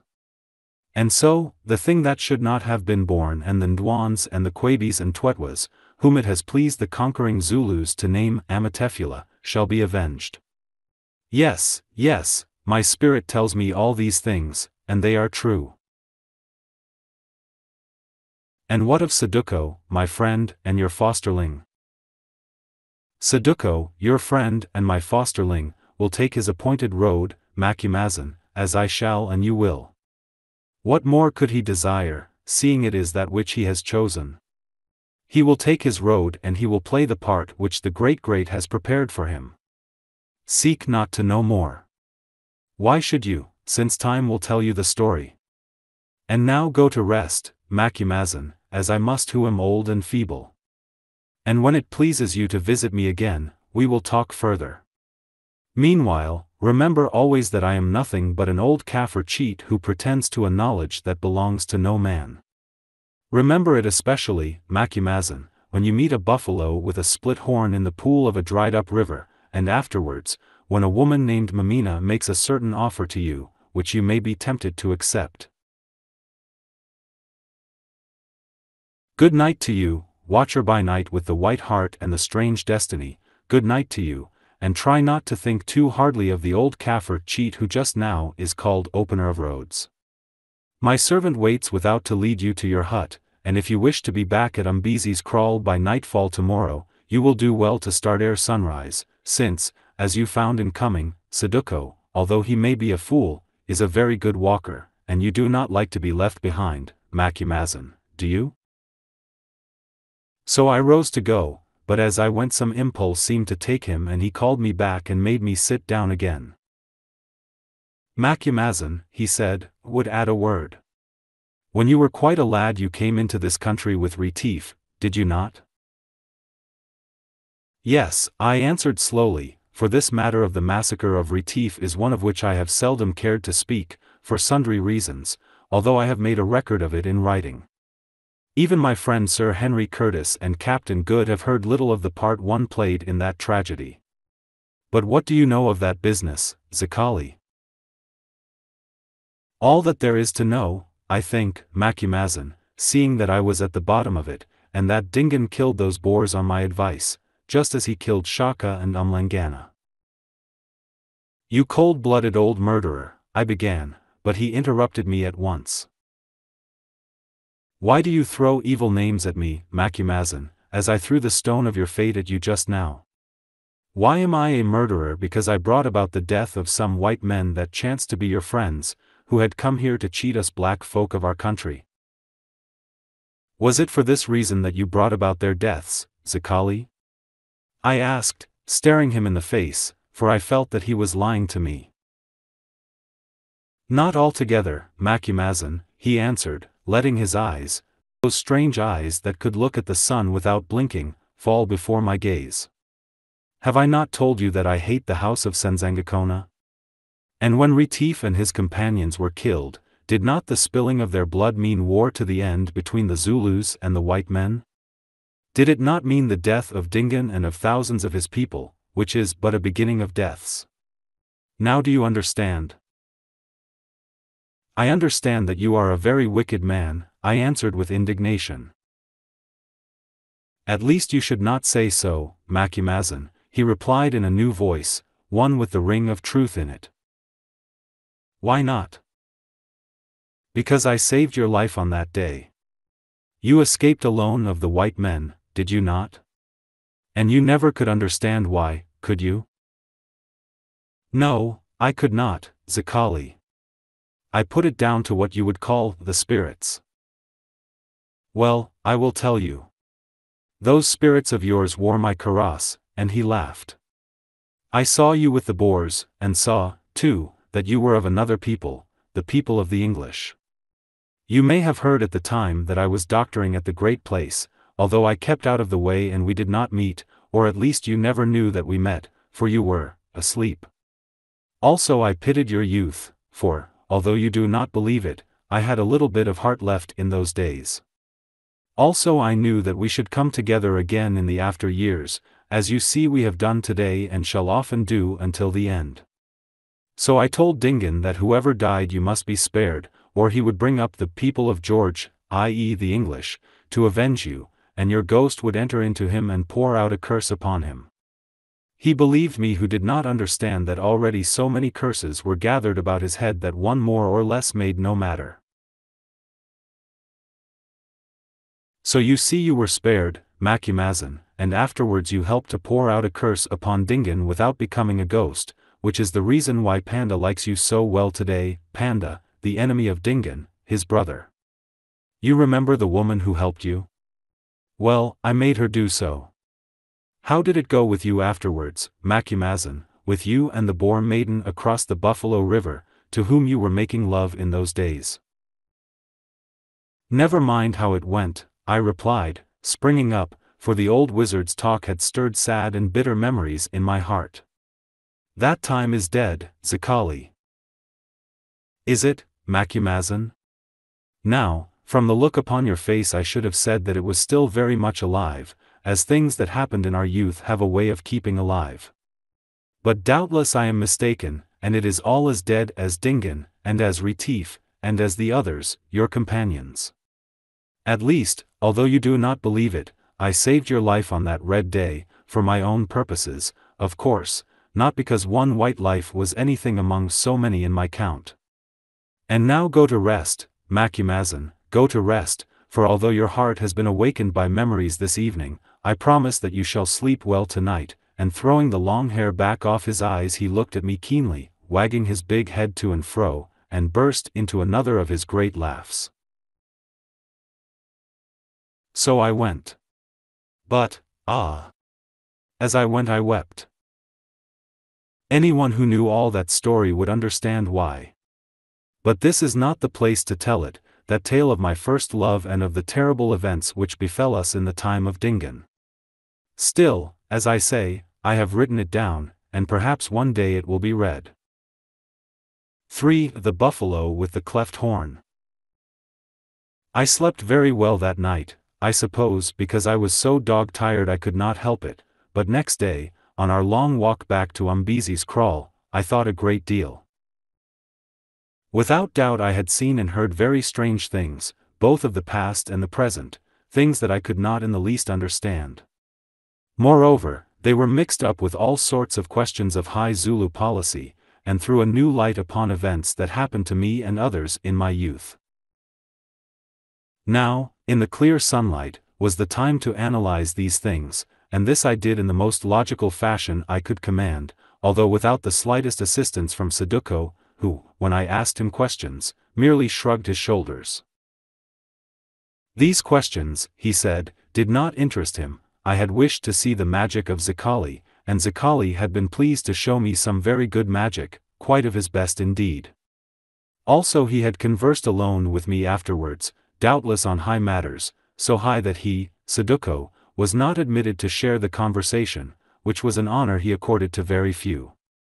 I could form my own conclusions in the light of the white man's wisdom, which everyone knew was great. I replied shortly that I could, for Saduko's tone irritated me. Of course, the truth was that he felt aggrieved at being sent off to bed like a little boy while his foster father, the old dwarf, made confidences to me. One of Saduko's faults was that he had always a very good opinion of himself. Also, he was by nature terribly jealous, even in little things, as the readers of his history, if any, will learn. We trudged on for several hours in silence, broken at length by my companion. "Do you still mean to go on a shooting expedition with Umbezi, Nkusi?" he asked, "or are you afraid?" "Of what should I be afraid?" I answered tartly. "Of the buffalo with the split horn, of which Zikali told you." "What else?" Now, I fear I use strong language about the buffalo with the split horn, a beast in which I declared I had no belief whatsoever, either with or without its accessories of dried riverbeds and waterholes. "If all this old woman's talk has made you afraid, however," I added, "you can stop at the kraal with Mameena." "Why should the talk make me afraid, Macumazahn? Zikali did not say that this evil spirit of a buffalo would hurt me. If I fear, it is for you, seeing that if you are hurt you may not be able to go with me to look for Banga's cattle." "Oh," I replied sarcastically, "it seems that you are somewhat selfish, friend Saduko, since it is of your welfare and not of my safety that you are thinking." "If I were as selfish as you seem to believe, Nkusi, should I advise you to stop with your wagons, and thereby lose the good gun with two mouths that you have promised me? Still, it is true that I should like well enough to stay at Umbezi's kraal with Mameena, especially if Umbezi were away." Now, as there is nothing more uninteresting than to listen to other people's love affairs, and as I saw that with the slightest encouragement Saduko was ready to tell me all the history of his courtship over again, I did not continue the argument. So we finished our journey in silence, and arrived at Umbezi's kraal a little after sundown, to find, to the disappointment of both of us, that Mameena was still away. Upon the following morning we started on our shooting expedition, the party consisting of myself, my servant Scowl, who, as I think I said, hailed from the Cape and was half a Hottentot, Saduko, the merry old Zulu, Umbezi, and a number of his men to serve as bearers and beaters. It proved a very successful trip, that is, until the end of it, for in those days the game in this part of the country was extremely plentiful. Before the end of the second week I killed 4 elephants, 2 of them with large tusks, while Saduko, who soon developed into a very fair shot, bagged another with the double-barreled gun that I had promised him. Also, Umbezi, how, I have never discovered, for the thing partook of the nature of a miracle, managed to slay an elephant cow with fair ivories, using the old rifle that went off at half-cock. Never have I seen a man, black or white, so delighted as was that vainglorious Kaffir. For whole hours he danced and sang and took snuff and saluted with his hand, telling me the story of his deed over and over again, no single version of which tale agreed with the other. He took a new title also, that meant eater up of elephants. He allowed one of his men to banga, that is, praise, him all through the night, preventing us from getting a wink of sleep, until at last the poor fellow dropped in a kind of fit from exhaustion, and so forth. It really was very amusing until it became a bore. Besides the elephants we killed lots of other things, including 2 lions, which I got almost with a right and left, and 3 white rhinoceroses, that now, alas, are nearly extinct. At last, towards the end of the 3rd week, we had as much as our men could carry in the shape of ivory, rhinoceros horns, skins and sun-dried buck flesh, or biltong, and determined to start back for Umbezi's kraal next day. Indeed, this could not be long delayed, as our powder and lead were running low, for in those days, it will be remembered, breechloaders had not come in, and ammunition, therefore, had to be carried in bulk.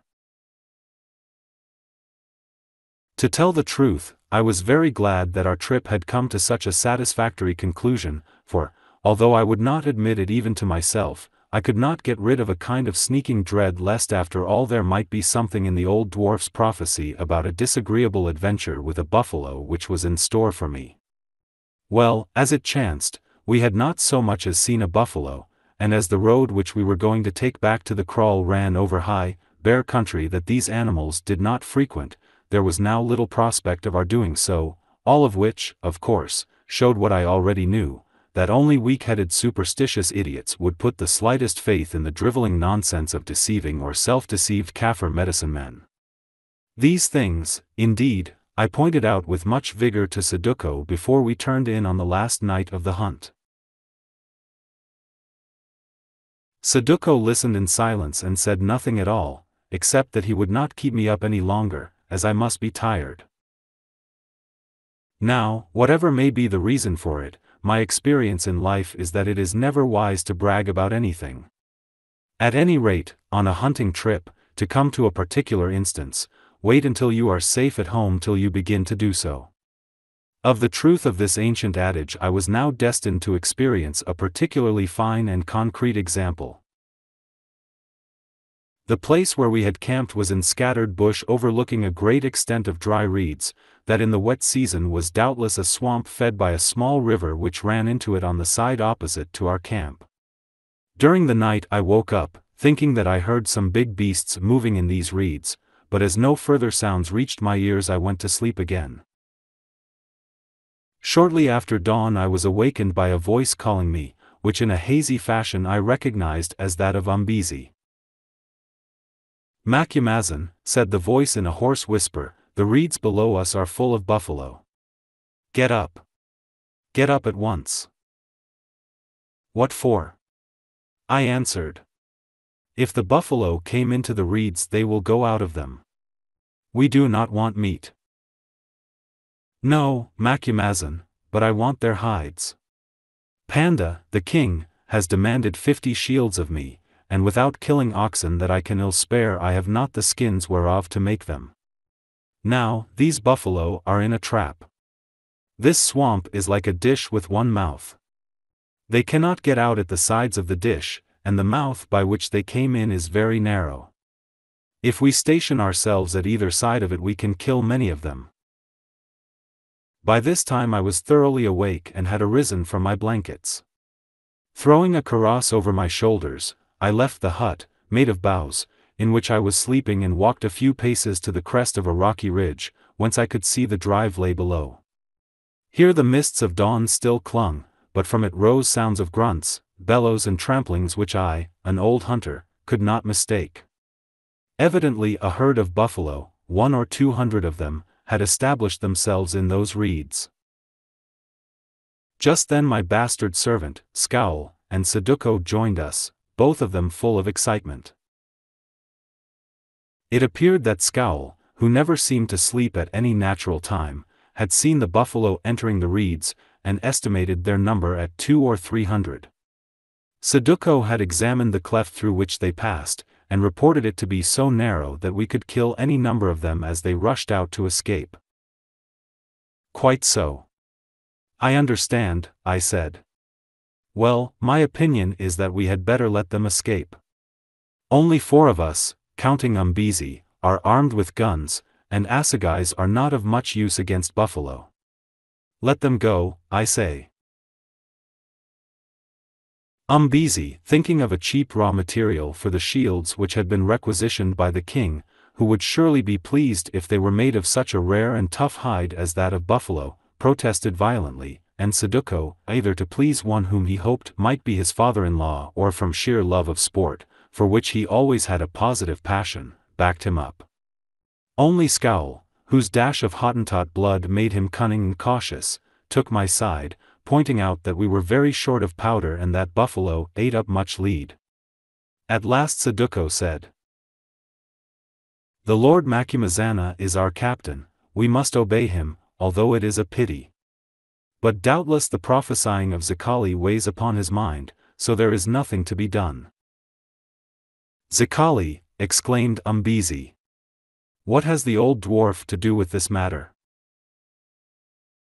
"Never mind what he has or has not to do with it," I broke in, for although I do not think that he meant them as a taunt, but merely as a statement of fact, Saduko's words stung me to the quick, especially as my conscience told me that they were not altogether without foundation.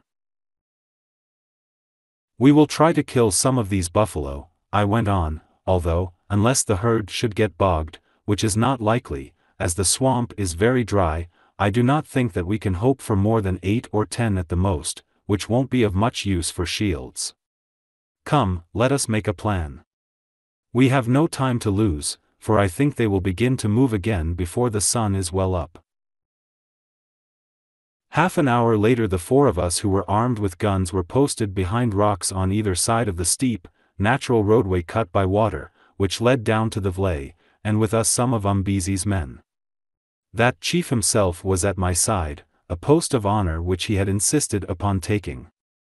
To tell the truth, I did not dissuade him, for I thought that I should be safer so than if he were opposite to me, since, even if the old rifle did not go off of its own accord, Umbezi, when excited, was a most uncertain shot. The herd of buffalo appeared to have lain down in the reeds, so, being careful to post ourselves first, we sent 3 of the native bearers to the farther side of the vley, with instructions to rouse the beasts by shouting. The remainder of the Zulus, there were 10 or a dozen of them armed with stabbing spears, we kept with us. But what did these scoundrels do? Instead of disturbing the herd by making a noise, as we told them, for some reason best known to themselves, I expect it was because they were afraid to go into the vley, where they might meet the horn of a buffalo at any moment, they fired the dry reeds in 3 or 4 places at once, and this, if you please, with a strong wind blowing from them to us. In a minute or two the farther side of the swamp was a sheet of crackling flame that gave off clouds of dense white smoke. Then pandemonium began. The sleeping buffalo leapt to their feet, and, after a few moments of indecision, crashed towards us, the whole huge herd of them, snorting and bellowing like mad things. Seeing what was about to happen, I nipped behind a big boulder, while Scowl shinned up a mimosa with the swiftness of a cat and, heedless of its thorns, sat himself in an eagle's nest at the top. The Zulus with the spears bolted to take cover where they could. What became of Saduko I did not see, but old Umbezi, bewildered with excitement, jumped into the exact middle of the roadway, shouting, "They come! They come! Charge, buffalo folk, if you will! The eater-up of elephants awaits you! You etc. old fool!" I shouted, but got no farther, for just at this moment the first of the buffalo, which I could see was an enormous bull, probably the leader of the herd, accepted Umbezi's invitation and came, with its nose stuck straight out in front of it. Umbezi's gun went off, and next instant he went up. Through the smoke I saw his black bulk in the air, and then heard it alight with a thud on the top of the rock behind which I was crouching. "Exit Umbezi," I said to myself, and by way of a requiem let the bull which had hoisted him, as I thought to heaven, have an ounce of lead in the ribs as it passed me. After that I did not fire any more, for it occurred to me that it was as well not to further advertise my presence. In all my hunting experience I cannot remember ever seeing such a sight as that which followed. Out of the vley rushed the buffalo by dozens, every one of them making remarks in its own language as it came. They jammed in the narrow roadway, they leapt on to each other's backs. They squealed, they kicked, they bellowed. They charged my friendly rock till I felt it shake. They knocked over Scowl's mimosa thorn, and would have shot him out of his eagle's nest had not its flat top fortunately caught in that of another and less accessible tree. And with them came clouds of pungent smoke, mixed with bits of burning reed and puffs of hot air. It was over at last. With the exception of some calves, which had been trampled to death in the rush, the herd had gone. Now, like the Roman emperor, I think he was an emperor, I began to wonder what had become of my legions. "Umbezi," I shouted, or, rather, sneezed through the smoke, "are you dead, Umbezi?" "Yes, yes, Macumazahn," replied a choking and melancholy voice from the top of the rock, "I am dead, quite dead. That evil spirit of a Silwana, i.e. wild beast, has killed me. Oh! Why did I think I was a hunter? Why did I not stop at my kraal and count my cattle?" I am sure I don't know, you old lunatic, I answered, as I scrambled up the rock to bid him goodbye. It was a rock with a razor top like the ridge of a house, and there, hanging across this ridge like a pair of nether garments on a clothesline, I found the eater up of elephants. Where did he get you, Umbezi? I asked, for I could not see his wounds because of the smoke. Behind, Macumazahn, behind, he groaned, for I had turned to fly, but, alas, too late. On the contrary, I replied, for one so heavy you flew very well, like a bird, Umbezi, like a bird. Look and see what the evil beast has done to me, Macumazahn. It will be easy, for my mucha has gone. So I looked, examining Umbezi's ample proportions with care, but could discover nothing except a large smudge of black mud, as though he had sat down in a half-dried puddle. Then I guessed the truth. The buffalo's horns had missed him. He had been struck only with its muddy nose, which, being almost as broad as that portion of Umbezi with which it came in contact, had inflicted nothing worse than a bruise. When I was sure he had received no serious injury, my temper, already sorely tried, gave out, and I administered to him the soundest smacking, his position being very convenient, that he had ever received since he was a little boy. Get up, you idiot! I shouted, and let us look for the others. This is the end of your folly in making me attack a herd of buffalo in reeds. Get up. Am I to stop here till I choke? Do you mean to tell me that I have no mortal wound, Macumazahn? He asked, with a return of cheerfulness, accepting the castigation in good part, for he was not one who bore malice. Oh, I am glad to hear it, for now I shall live to make those cowards who fired the reed sorry that they are not dead, also to finish off that wild beast, for I hit him, Macumazahn, I hit him. I don't know whether you hit him, I know he hit you, I replied, as I shoved him off the rock and ran towards the tilted tree where I had last seen Scowl. Here I beheld another strange sight. Scowl was still seated in the eagle's nest that he shared with two nearly fledged young birds, one of which, having been injured, was uttering piteous cries. Nor did it cry in vain, for its parents, which were of that great variety of kite that the Boers call lamfange, or lamb-lifters, had just arrived to its assistance, and were giving their new nestling, Scowl, the best doing that man ever received at the beak and claws of feathered kind. Seen through those rushing smoke wreaths, the combat looked perfectly titanic, also it was one of the noisiest to which I ever listened, for I don't know which shrieked the more loudly, the infuriated eagles or their victim. Seeing how things stood, I burst into a roar of laughter, and just then Scowl grabbed the leg of the male bird, that was planted in his breast while it removed tufts of his wool with its hooked beak, and leapt boldly from the nest, which had become too hot to hold him. The eagle's outspread wings broke his fall, for they acted as a parachute, and so did Umbezi, upon whom he chanced to land. Springing from the prostrate shape of the chief, who now had a bruise in front to match that behind, Scowl, covered with pecks and scratches, ran like a lamplighter, leaving me to collect my second gun, which he had dropped at the bottom of the tree, but fortunately without injuring it. The Kaffirs gave him another name after that encounter, which meant, he who fights birds and gets the worst of it. Well, we escaped from the line of the smoke, a disheveled trio. Indeed, Umbezi had nothing left on him except his head ring, and shouted for the others, if perchance they had not been trodden to death in the rush. The first to arrive was Saduko, who looked quite calm and untroubled, but stared at us in astonishment, and asked coolly what we had been doing to get in such a state. I replied in appropriate language, and asked in turn how he had managed to remain so nicely dressed. He did not answer, but I believe the truth was that he had crept into a large ant-bear's hole, small blame to him, to be frank. Then the remainder of our party turned up one by one, some of them looking very blown, as though they had run a long way. None were missing, except those who had fired the reeds, and they thought it well to keep clear for a good many hours. I believe that afterwards they regretted not having taken a longer leave of absence, but when they finally did arrive I was in no condition to note what passed between them and their outraged chief.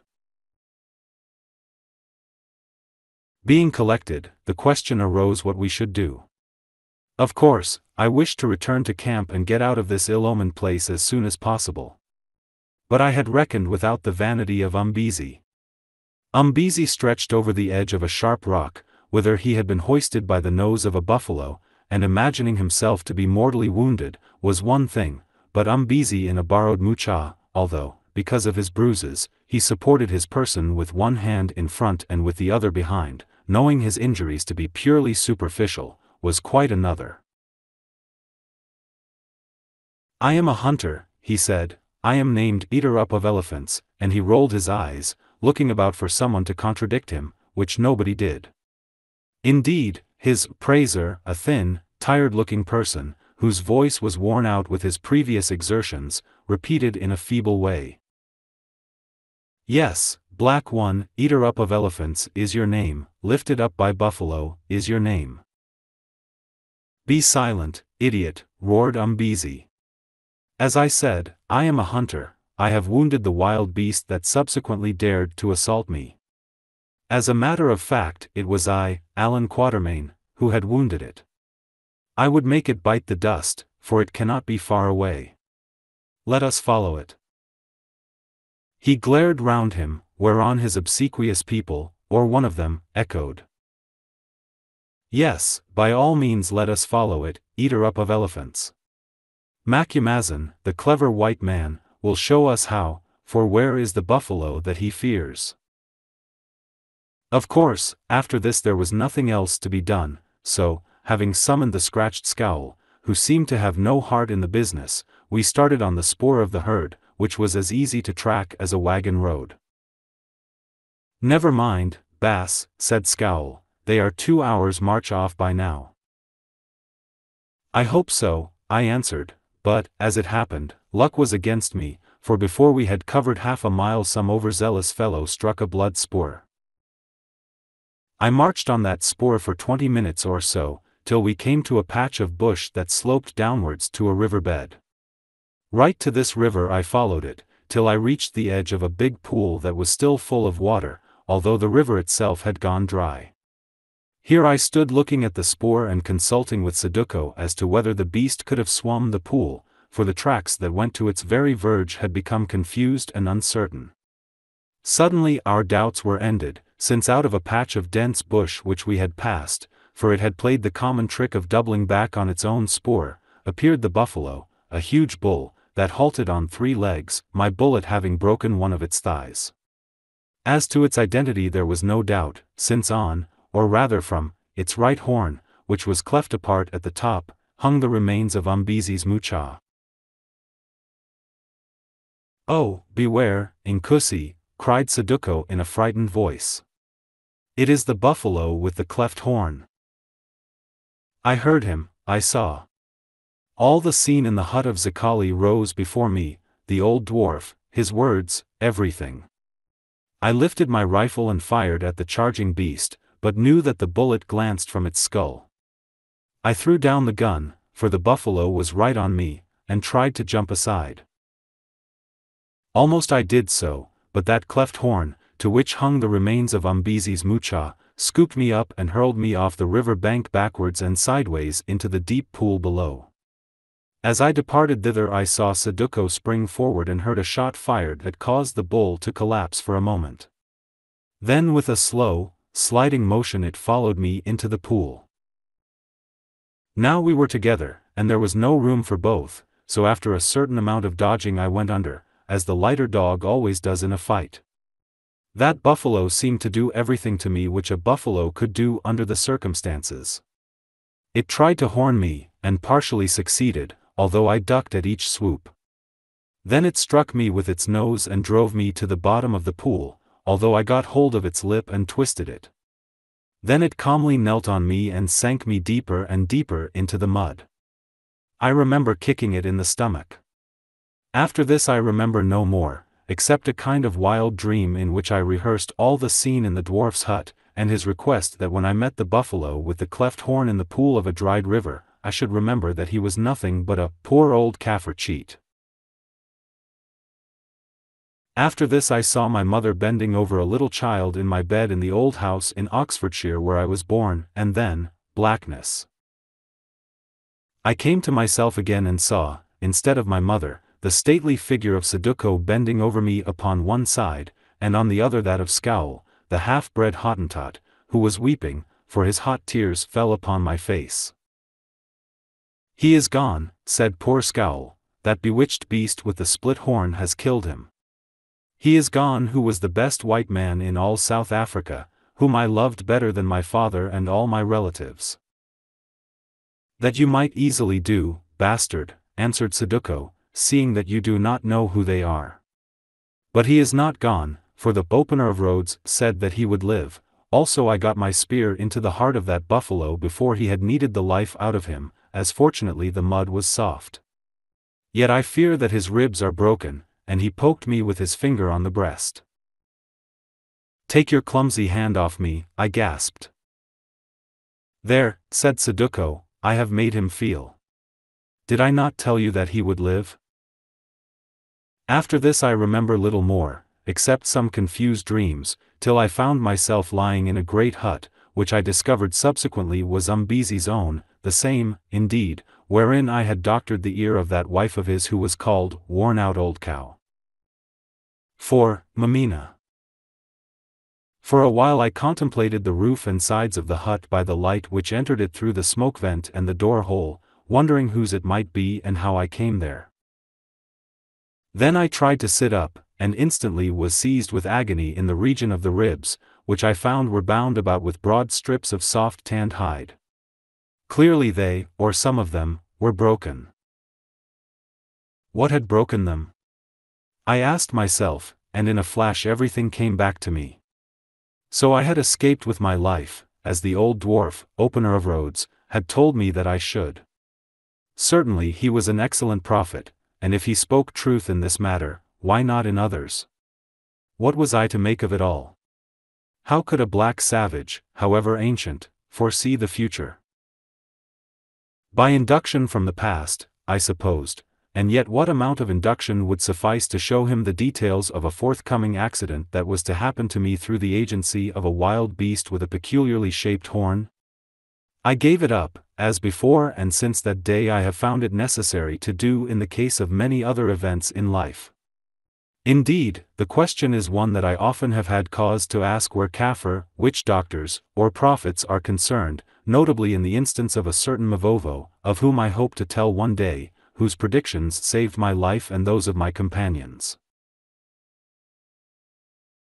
Just then I heard the sound of someone creeping through the bee-hole of the hut, and half closed my eyes, as I did not feel inclined for conversation. The person came and stood over me, and somehow, by instinct, I suppose, I became aware that my visitor was a woman. Very slowly I lifted my eyelids, just enough to enable me to see her. There, standing in a beam of golden light that, passing through the smoke hole, pierced the soft gloom of the hut, stood the most beautiful creature that I had ever seen, that is, if it be admitted that a person who is black, or rather copper-colored, can be beautiful. She was a little above the medium height, not more, with a figure that, so far as I am a judge of such matters, was absolutely perfect, that of a Greek statue indeed. On this point I had an opportunity of forming an opinion, since, except for her little bead apron and a single string of large blue beads about her throat, her costume was, well, that of a Greek statue. Her features showed no trace of the Negro type, on the contrary, they were singularly well cut, the nose being straight and fine and the pouting mouth that just showed the ivory teeth between, very small. Then the eyes, large, dark and liquid, like those of a buck, set beneath a smooth, broad forehead on which the curling, but not woolly, hair grew low. This hair, by the way, was not dressed up in any of the eccentric native fashions, but simply parted in the middle and tied in a big knot over the nape of the neck, the little ears peeping out through its tresses. The hands, like the feet, were very small and delicate, and the curves of the bust soft and full without being coarse, or even showing the promise of coarseness. A lovely woman, truly, and yet there was something not quite pleasing about that beautiful face, something, notwithstanding its childlike outline, which reminded me of a flower breaking into bloom, that one does not associate with youth and innocence. I tried to analyze what this might be, and came to the conclusion that without being hard, it was too clever and, in a sense, too reflective. I felt even then that the brain within the shapely head was keen and bright as polished steel, that this woman was one made to rule, not to be man's toy, or even his loving companion, but to use him for her ends. She dropped her chin till it hid the little, dimple-like depression below her throat, which was one of her charms, and began not to look at, but to study me, seeing which I shut my eyes tight and waited. Evidently she thought that I was still in my swoon, for now she spoke to herself in a low voice that was soft and sweet as honey. A small man, she said, Saduko would make 2 of him, and the other, who was he, I wondered, 3. His hair, too, is ugly, he cuts it short and it sticks up like that on a cat's back. I.e. Piff, and she moved her hand contemptuously, a feather of a man. But white, one of those who rule. Why, they all of them know that he is their master. They call him, he who never sleeps. They say that he has the courage of a lioness with young, he who got away when Dingan killed Pity, Retief, and the boars. They say that he is quick and cunning as a snake, and that Panda and his great indunas think more of him than of any white man they know. He is unmarried also, though they say, too, that twice he had a wife, who died, and now he does not turn to look at women, which is strange in any man, and shows that he will escape trouble and succeed. Still, it must be remembered that they are all ugly down here in Zululand, cows, or heifers who will be cows. Piff. No more. She paused for a little while, then went on in her dreamy, reflective voice. Now, if he met a woman who is not merely a cow or a heifer, a woman cleverer than himself, even if she were not white, I wonder. At this point I thought it well to wake up. Turning my head I yawned, opened my eyes and looked at her vaguely, seeing which her expression changed in a flash from that of brooding power to one of moved and anxious girlhood. In short, it became most sweetly feminine. "You are Mameena?"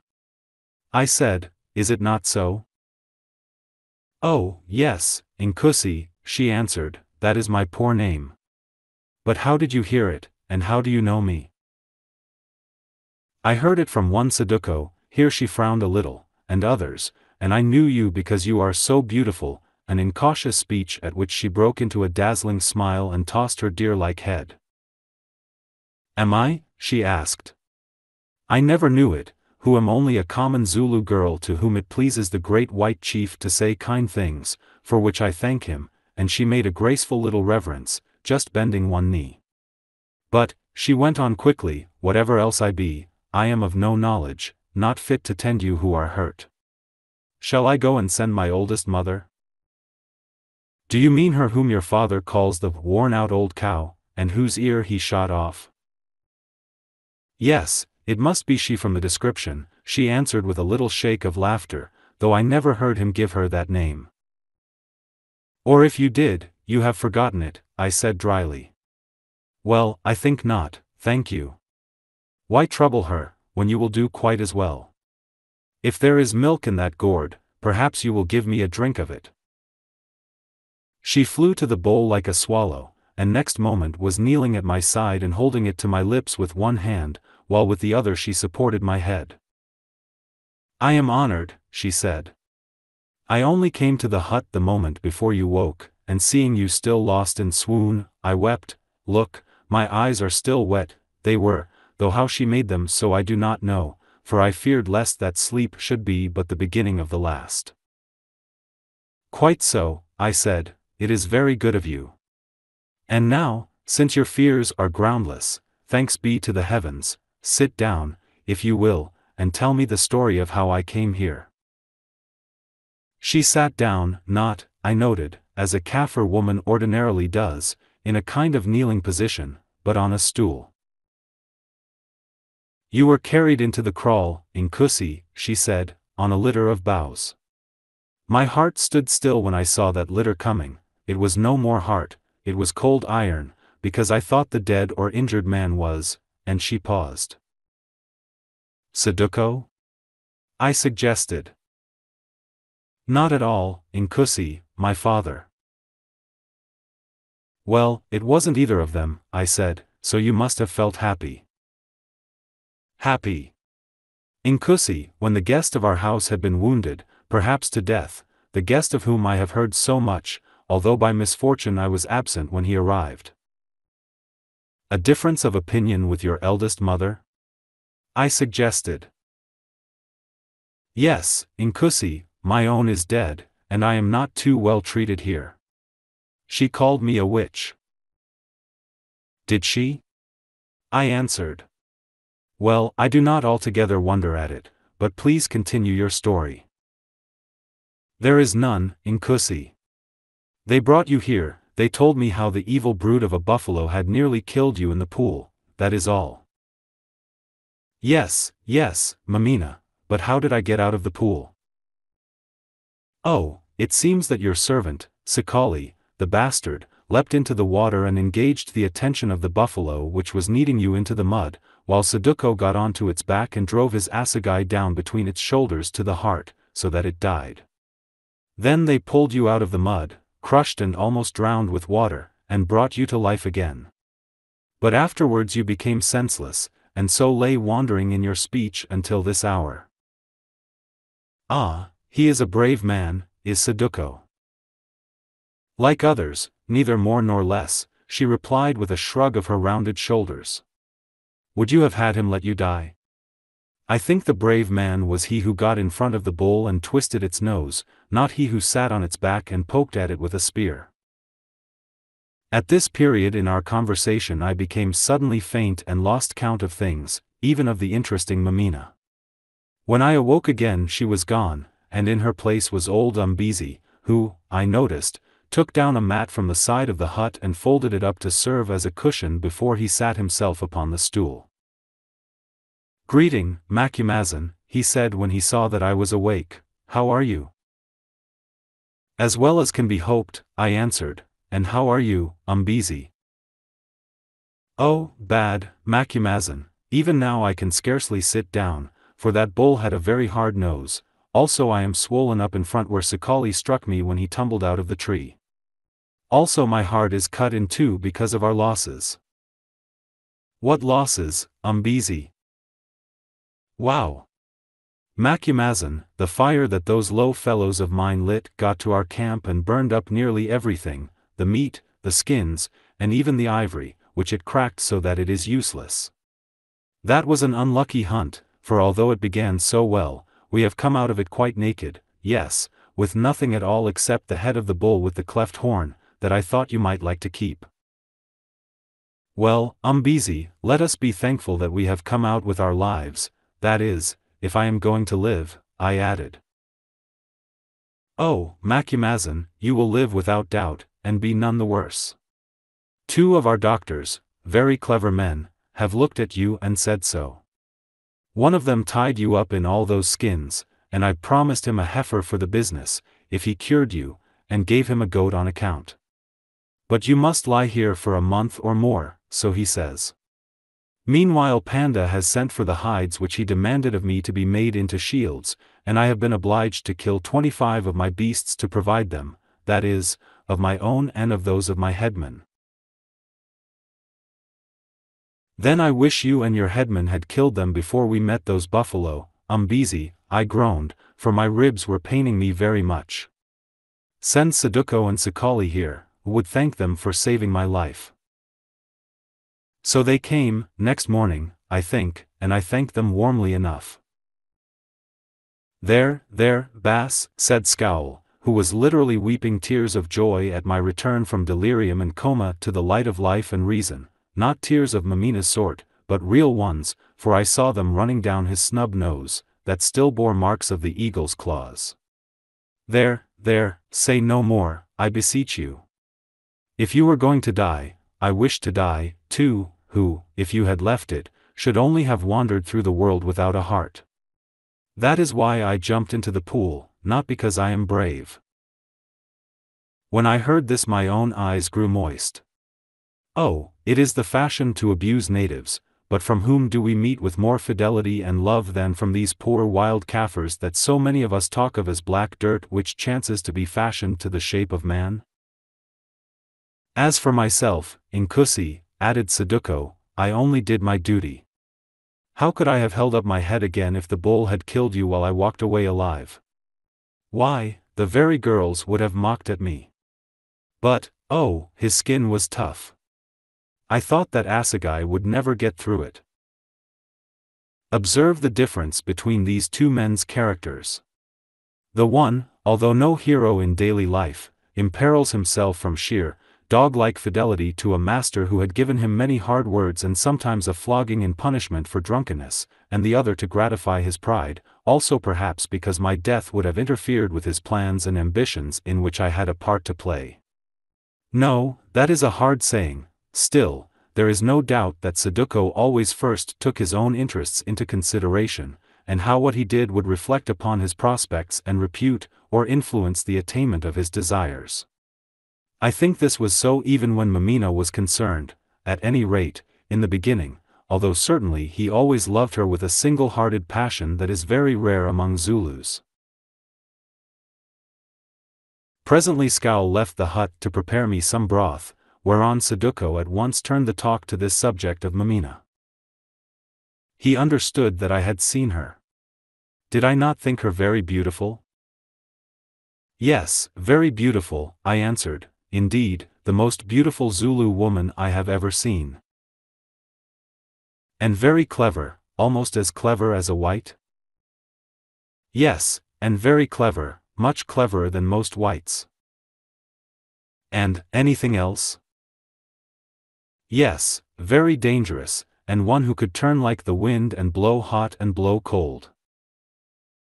Ah, he said, thought a while, then added, well, what do I care how she blows to others, so long as she blows hot to me? Well, Saduko, and does she blow hot for you? Not altogether, Macumazan. Another pause. I think she blows rather like the wind before a great storm. That is a biting wind, Saduko, and when we feel it we know that the storm will follow. I dare say that the storm will follow, Inkusi, for she was born in a storm and storm goes with her, but what of that, if she and I stand it out together? I love her, and I had rather die with her than live with any other woman. The question is, Saduko, whether she would rather die with you than live with any other man. Does she say so? Inkusi, Mameena's thought works in the dark, it is like a white ant in its tunnel of mud. You see the tunnel which shows that she is thinking, but you do not see the thought within. Still, sometimes, when she believes that no one beholds or hears her, here I bethought me of the young lady's soliloquy over my apparently senseless self, or when she is surprised, the true thought peeps out of its tunnel. It did so the other day, when I pleaded with her after she had heard that I killed the buffalo with the cleft horn. Do I love you? She said. I know not for sure. How can I tell? It is not our custom that a maiden should love before she is married, for if she did so most marriages would be things of the heart and not of cattle, and then half the fathers of Zululand would grow poor and refuse to rear girl children who would bring them nothing. You are brave, you are handsome, you are well-born, would sooner live with you than with any other man I know, that is, if you were rich and, better still, powerful. Become rich and powerful, Saduko, and I think that I shall love you. I will, Mameena, I answered, but you must wait. The Zulu nation was not fashioned from nothing in a day. First Shaka had to come. Ah, she said, and, my father, her eyes flashed. Ah. Shaka. There was a man. Be another Shaka, Saduko, and I will love you more than you can dream of, thus and thus, and she flung her arms about me and kissed me as I was never kissed before, which, as you know, among us is a strange thing for a girl to do. Then she thrust me from her with a laugh, and added, "As for the waiting, you must ask my father of that. Am I not his heifer, to be sold, and can I disobey my father?" And she was gone, leaving me empty, for it seemed as though she took my vitals with her. Nor will she talk thus any more, the white ant who has gone back into its tunnel. And did you speak to her father? Yes, I spoke to him, but in an evil moment, for he had but just killed the cattle to furnish Panda's shields. He answered me very roughly. He said, "You see these dead beasts which I and my people must slay for the king, or fall under his displeasure? Well, bring me 5 times their number, and we will talk of your marriage with my daughter, who is a maid in some request." I answered that I understood and would try my best, whereon he became more gentle, for Umbezi has a kindly heart. "My son," he said, "I like you well, and since I saw you save Macumazahn, my friend, from that mad wild beast of a buffalo, I like you better than before. Yet you know my case. I have an old name and am called the chief of a tribe, and many live on me. But I am poor, and this daughter of mine is worth much. Such a woman few men have bred. Well, I must make the best of her. My son-in-law must be one who will prop up my old age, one to whom, in my need or trouble, I could always go as to a dry log, to break off some of its bark to make a fire to comfort me, not one who treads me into the mire as the buffalo did to Macumazahn. Now I have spoken, and I do not love such talk.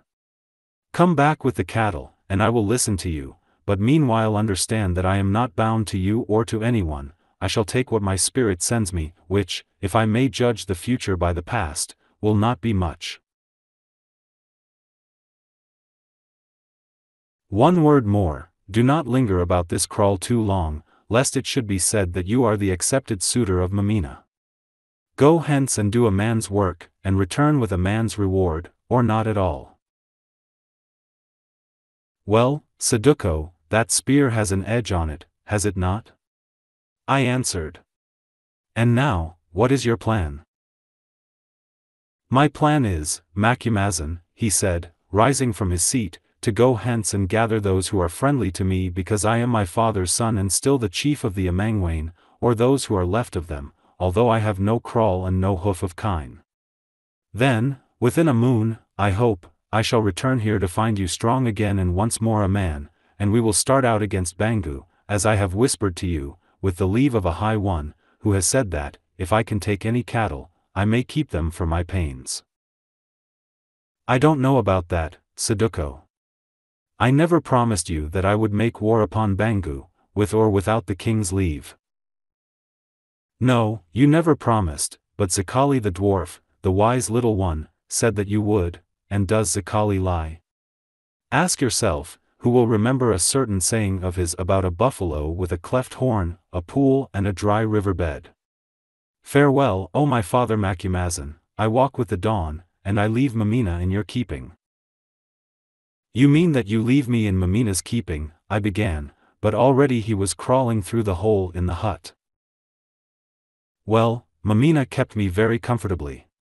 She was always in evidence, yet not too much so.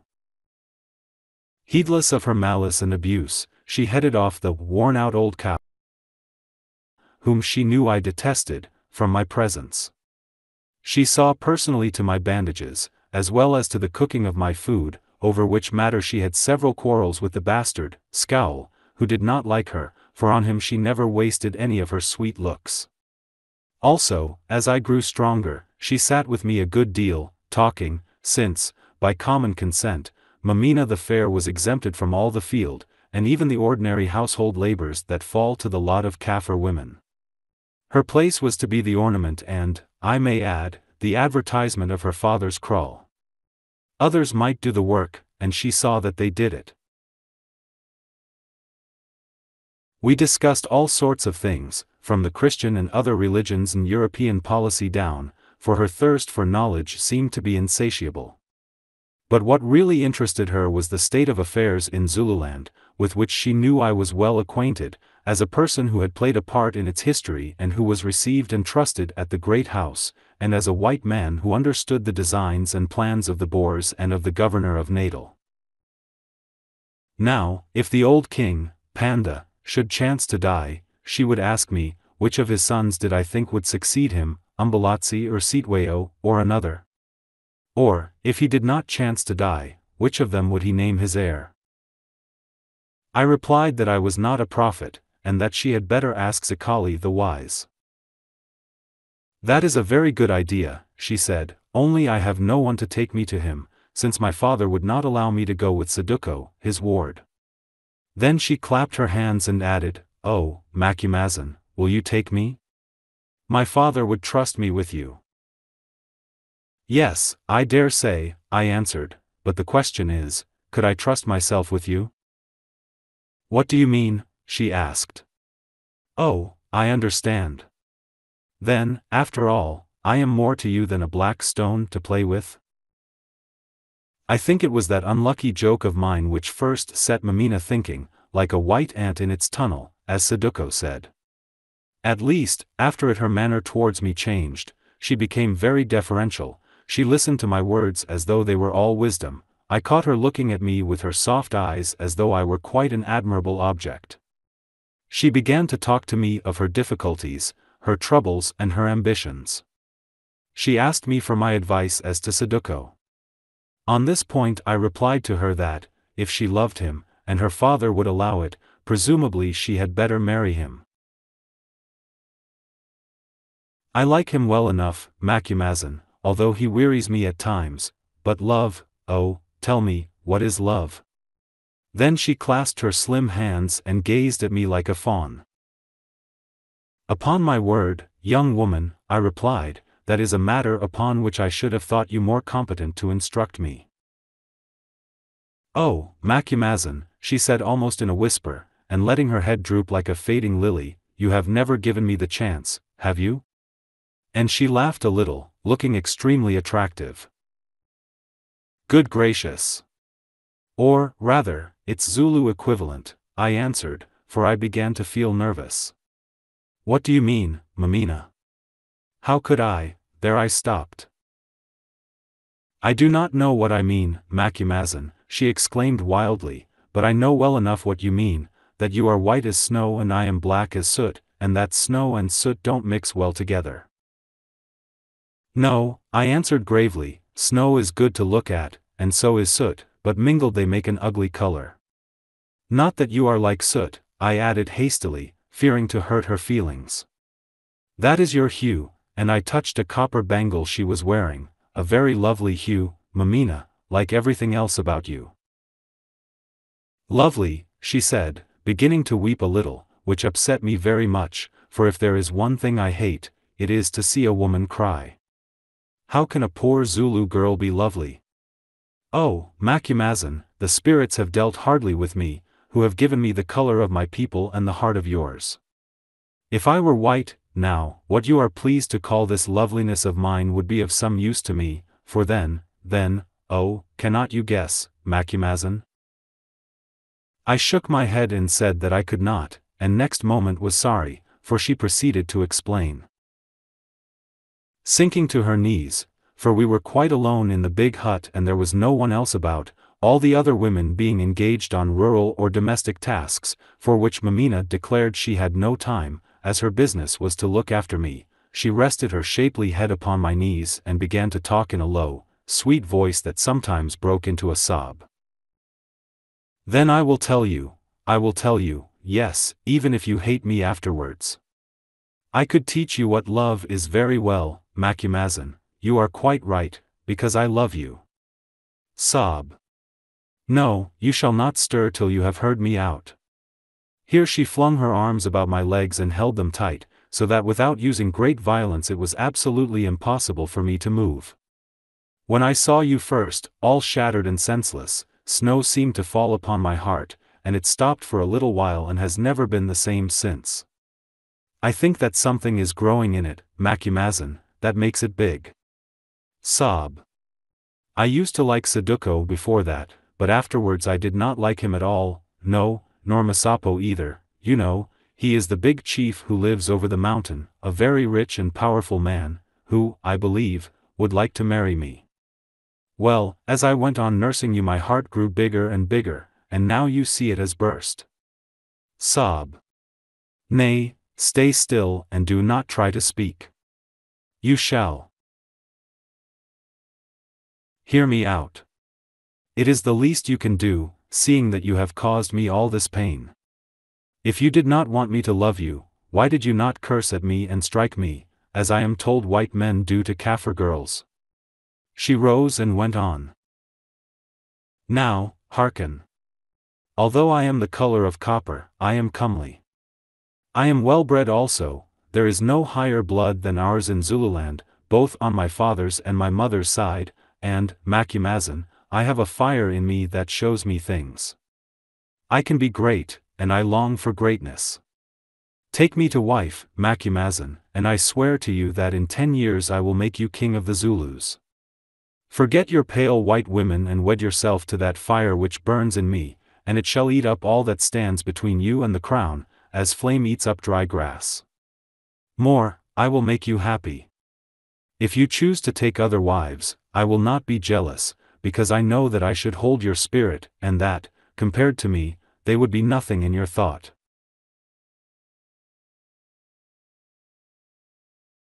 But, Mameena, I broke in, I don't want to be king of the Zulus. Oh, yes, yes, you do, for every man wants power, and it is better to rule over a brave, black people, thousands and thousands of them, than to be no one among the whites. Think, think. There is wealth in the land. By your skill and knowledge the Amabuto, regiments, could be improved, with the wealth you would arm them with guns, yes, and Umbezi also with the throat of thunder, that is, or was, the Kaffir name for cannon. They would be invincible. Shaka's kingdom would be nothing to ours, for 100,000 warriors would sleep on their spears, waiting for your word. If you wished it even you could sweep out Natal and make the whites there your subjects, too. Or perhaps it would be safer to let them be, lest others should come across the green water to help them, and to strike northwards, where I am told there are great lands as rich and fair, in which none would dispute our sovereignty. But, Mameena, I gasped, for this girl's titanic ambition literally overwhelmed me, surely you are mad. How would you do all these things? I am not mad, she answered, I am only what is called great, and you know well enough that I can do them, not by myself, who am but a woman and tied with the ropes that bind women, but with you to cut those ropes and help me. I have a plan which will not fail. But, Macumazahn, she added in a changed voice, until I know that you will be my partner in it I will not tell it even to you, for perhaps you might talk, in your sleep, and then the fire in my breast would soon go out, forever. I might talk now, for the matter of that, Mameena. No, for men like you do not tell tales of foolish girls who chance to love them. But if that plan began to work, and you heard say that kings or princes died, it might be otherwise. You might say, I think I know where the witch lives who causes these evils, in your sleep, Macumazahn. Mameena, I said, tell me no more. Setting your dreams on one side, can I be false to my friend, Saduko, who talks to me day and night of you? Saduko. Piff, she exclaimed, with that expressive gesture of her hand. And can I be false, I continued, seeing that Saduko was no good card to play, to my friend, Umbezi, your father? My father, she laughed. Why, would it not please him to grow great in your shadow? Only yesterday he told me to marry you, if I could, for then he would find a stick indeed to lean on, and be rid of Saduko's troubling. Evidently Umbezi was a worse card even than Saduko, so I played another. And can I help you, Mameena, to tread a road that at the best must be red with blood? Why not, she asked, since with or without you I am destined to tread that road, the only difference being that with you it will lead to glory and without you perhaps to the jackals and the vultures. Blood. Piff. What is blood in Zululand? This card also having failed, I tabled my last. Glory or no glory, I do not wish to share it, Mameena.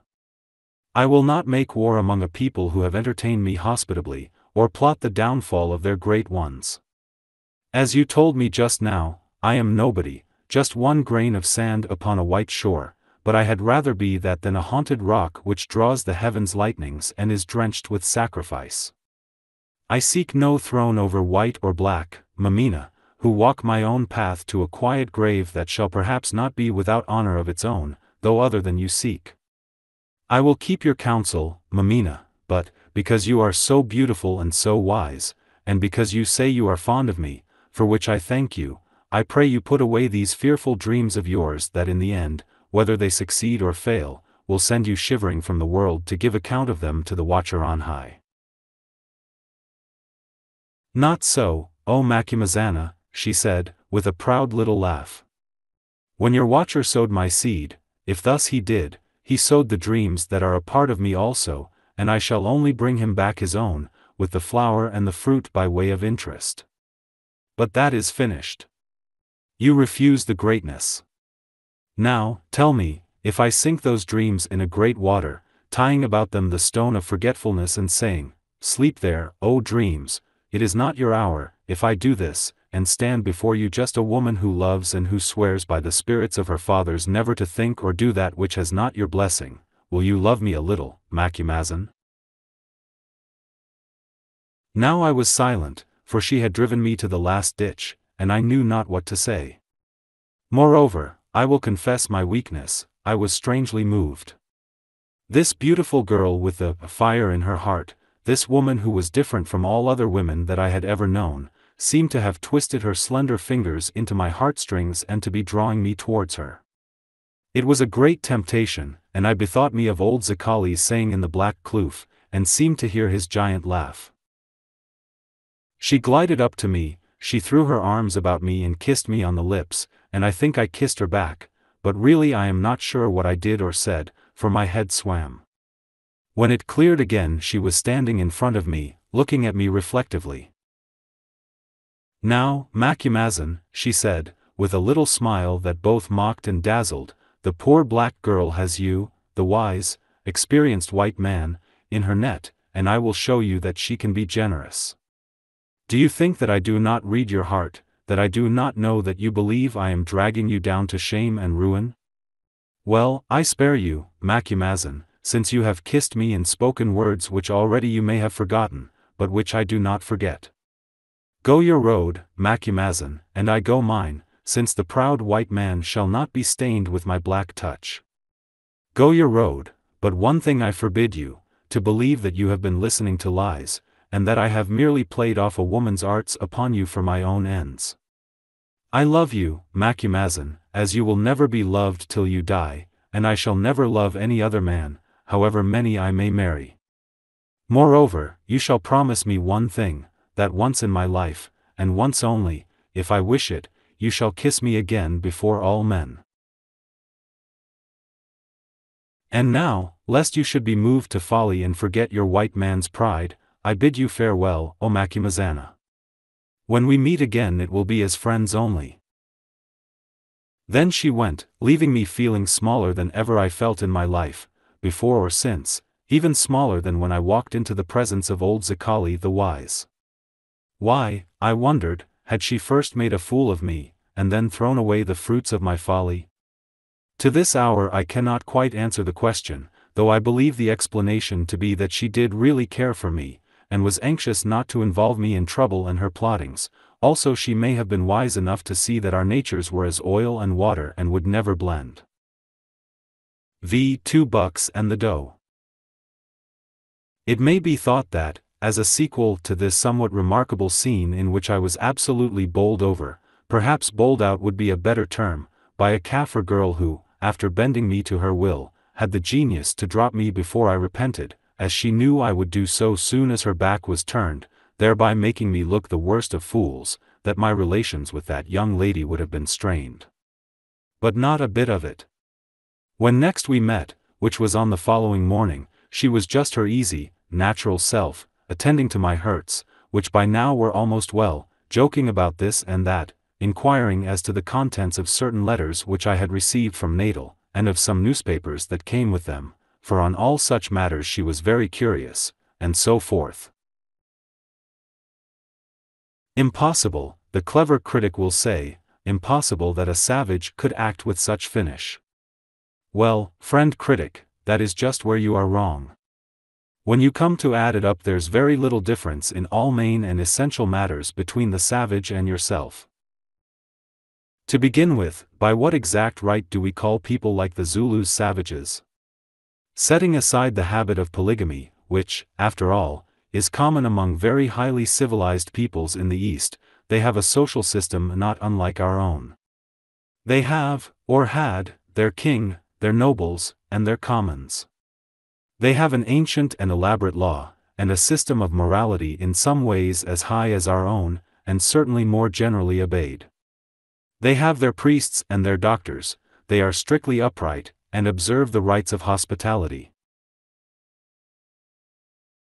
Where they differ from us mainly is that they do not get drunk until the white man teaches them so to do, they wear less clothing, the climate being more genial, their towns at night are not disgraced by the sights that distinguish ours, they cherish and are never cruel to their children, although they may occasionally put a deformed infant or a twin out of the way, and when they go to war, which is often, they carry out the business with a terrible thoroughness, almost as terrible as that which prevailed in every nation in Europe a few generations ago. Of course, there remain their witchcraft and the cruelties which result from their almost universal belief in the power and efficiency of magic. Well, since I lived in England I have been reading up this subject, and I find that quite recently similar cruelties were practiced throughout Europe, that is in a part of the world which for over 1,000 years has enjoyed the advantages of the knowledge and profession of the Christian faith. Now, let him who is highly cultured take up a stone to throw at the poor, untaught Zulu, which I notice the most dissolute and drunken wretch of a white man is often ready to do, generally because he covets his land, his labor, or whatever else may be his. But I wander from my point, which is that a clever man or woman among the people whom we call savages is in all essentials very much the same as a clever man or woman anywhere else. Here in England every child is educated at the expense of the country, but I have not observed that the system results in the production of more really able individuals. Ability is the gift of nature, and that universal mother sheds her favors impartially over all who breathe. No, not quite impartially, perhaps, for the old Greeks and others were examples to the contrary. Still, the general rule obtains. To return.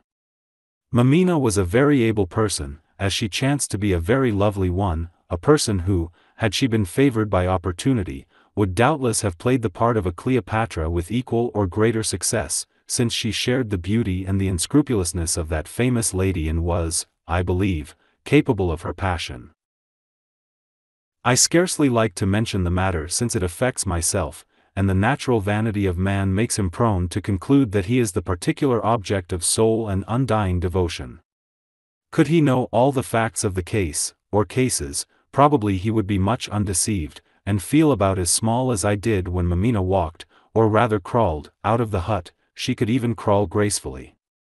Still, to be honest, and why should I not, since all this business went beyond so long ago, I do believe that there was a certain amount of truth in what she said, that, for heaven knows what reason, she did take a fancy to me, which fancy continued during her short and stormy life.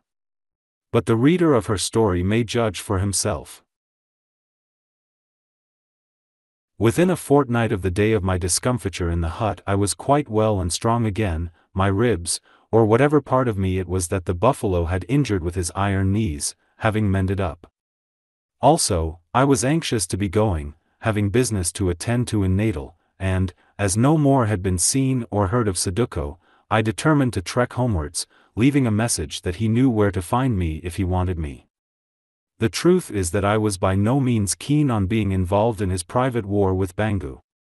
Indeed, I wished to wash my hands of the whole matter, including the fair Mameena and her mocking eyes. So one morning, having already got up my oxen, I told Scowl to inspan them, an order which he received with joy, for he and the other boys wished to be off to civilization and its delights. Just as the operation was beginning, however, a message came to me from old Umbezi, who begged me to delay my departure till afternoon, as a friend of his, a big chief, had come to visit him who wished much to have the honor of making my acquaintance. Now, I wished the big chief farther off, but, as it seemed rude to refuse the request of one who had been so kind to me, I ordered the oxen to be unyoked but kept at hand, and in an irritable frame of mind walked up to the kraal. This was about half a mile from my place of outspan, for as soon as I was sufficiently recovered I had begun to sleep in my wagon, leaving the big hut to the worn-out old cow. There was no particular reason why I should be irritated, since time in those days was of no great account in Zululand, and it did not much matter to me whether I trekked in the morning or the afternoon. But the fact was that I could not get over the prophecy of Zikali, the little and wise, that I was destined to share Saduko's expedition against Bangu, and, although he had been right about the buffalo and Mameena, I was determined to prove him wrong in this particular. If I had left the country, obviously I could not go against Bangu, at any rate at present. But while I remained in it, Saduko might return at any moment, and then, doubtless, I should find it hard to escape from the kind of half-promise that I had given to him.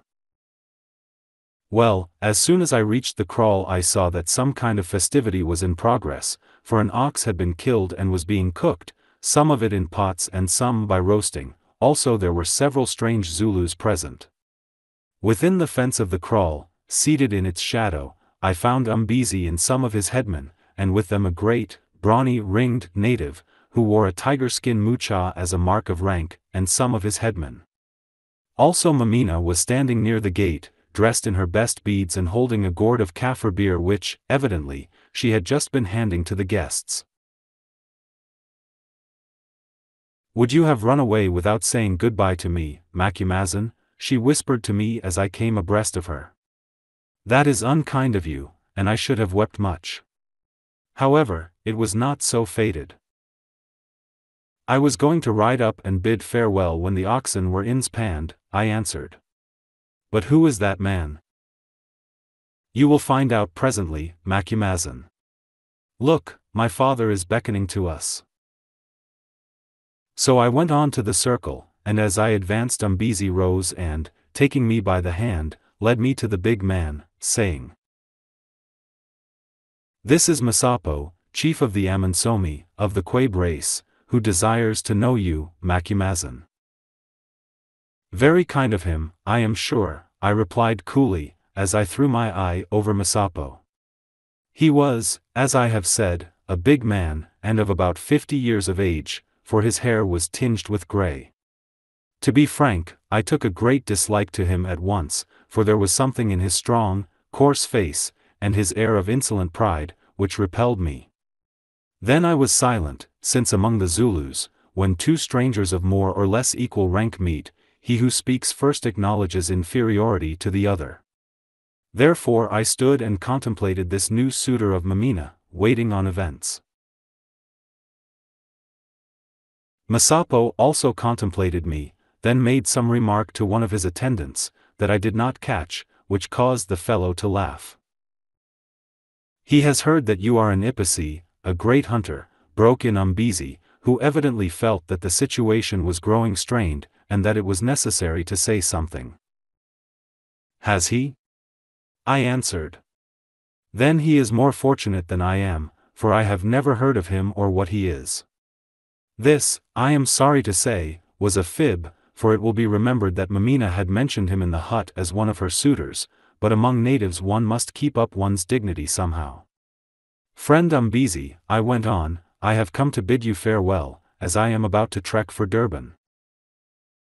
At this juncture Masapo stretched out his great hand to me, but without rising, and said, "Sayakabona, that is, good day, white man."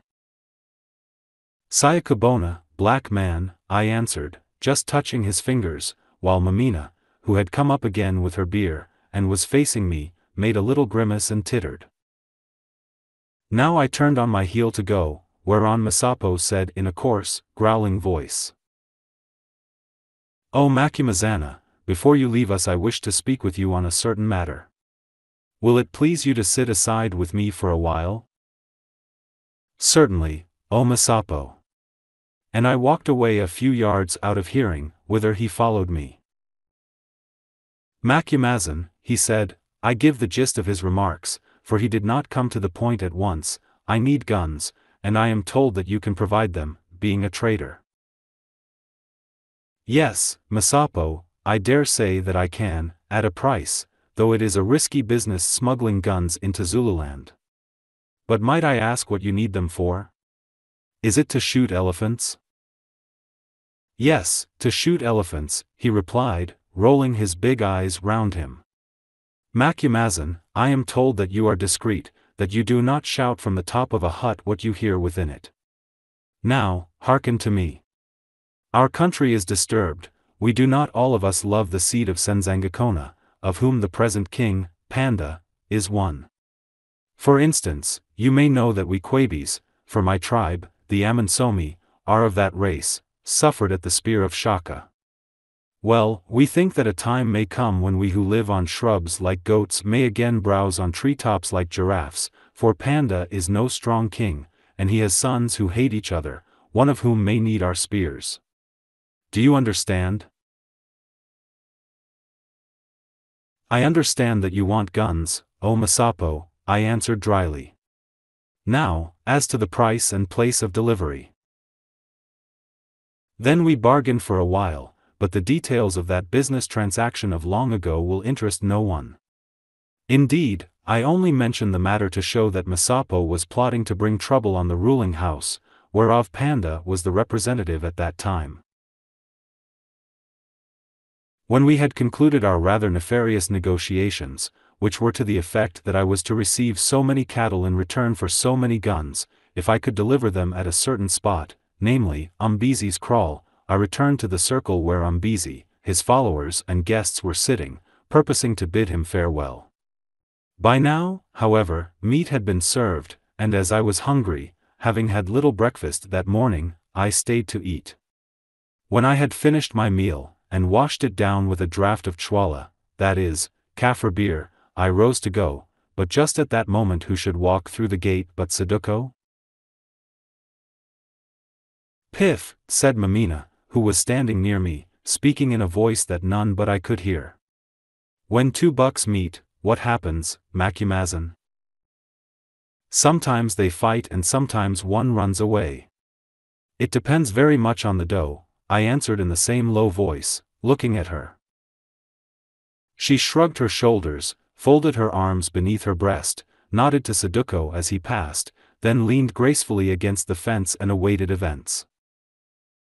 "Greeting, Umbezi," said Saduko in his proud manner. "I see that you feast.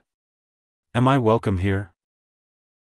"Of course you are always welcome, Saduko," replied Umbezi uneasily, "although, as it happens, I am entertaining a great man." And he looked towards Masapo. "I see," said Saduko, eyeing the strangers. "But which of these may be the great man? I ask that I may salute him." "You know well enough, Umfokazana, that is, low fellow," exclaimed Masapo angrily. "I know that if you were outside this fence, Masapo, I would cram that word down your throat at the point of my assegai," replied Saduko in a fierce voice. "Oh, I can guess your business here, Masapo, and you can guess mine," and he glanced towards Mameena. "Tell me, Umbezi, is this little chief of the Amansomi your daughter's accepted suitor?" "Nay, nay, Saduko," said Umbezi, "no one is her accepted suitor. Will you not sit down and take food with us? Tell us where you have been, and why you return here thus suddenly, and uninvited?" "I return here, O Umbezi, to speak with the white chief, Macumazan. As to where I have been, that is my affair, and not yours or Masapo's." Now, if I were chief of this kraal, said Masapo, I would hunt out of it this hyena with a mangy coat and without a hole who comes to devour your meat and, perhaps, he added with meaning, to steal away your child. Did I not tell you, Macumazahn, that when two bucks met they would fight? Whispered Mameena suavely into my ear. Yes, Mameena, you did, or rather I told you. But you did not tell me what the doe would do. The doe, Macumazahn, will crouch in her form and see what happens, as is the fashion of does, and again she laughed softly. Why not do your own hunting, Masapo? Asked Saduko. Come, now, I will promise you good sport. Outside this kraal there are other hyenas waiting who call me chief, 100 or 2 of them, assembled for a certain purpose by the royal leave of King Panda, whose house, as we all know, you hate. Come, leave that beef and beer and begin your hunting of hyenas, O Masapo. Now Masapo sat silent, for he saw that he who thought to snare a baboon had caught a tiger. You do not speak, O chief of the little Amansomi, went on Saduko, who was beside himself with rage and jealousy. You will not leave your beef and beer to hunt the hyenas who are captained by an Umfokazana. Well, then, the Umfokazana will speak, and, stepping up to Masapo, with the spear he carried poised in his right hand, Saduko grasped his rival's short beard with his left. Listen, chief, he said. You and I are enemies. You seek the woman I seek, and, mayhap, being rich, you will buy her. But if so, I tell you that I will kill you and all your house, you sneaking, half-bred dog. With these fierce words he spat in his face and tumbled him backwards. Then, before anyone could stop him, for Umbezi, and even Masapo's headman, seemed paralyzed with surprise, he stalked through the kraal gate, saying as he passed me. Inkusi, I have words for you when you are at liberty.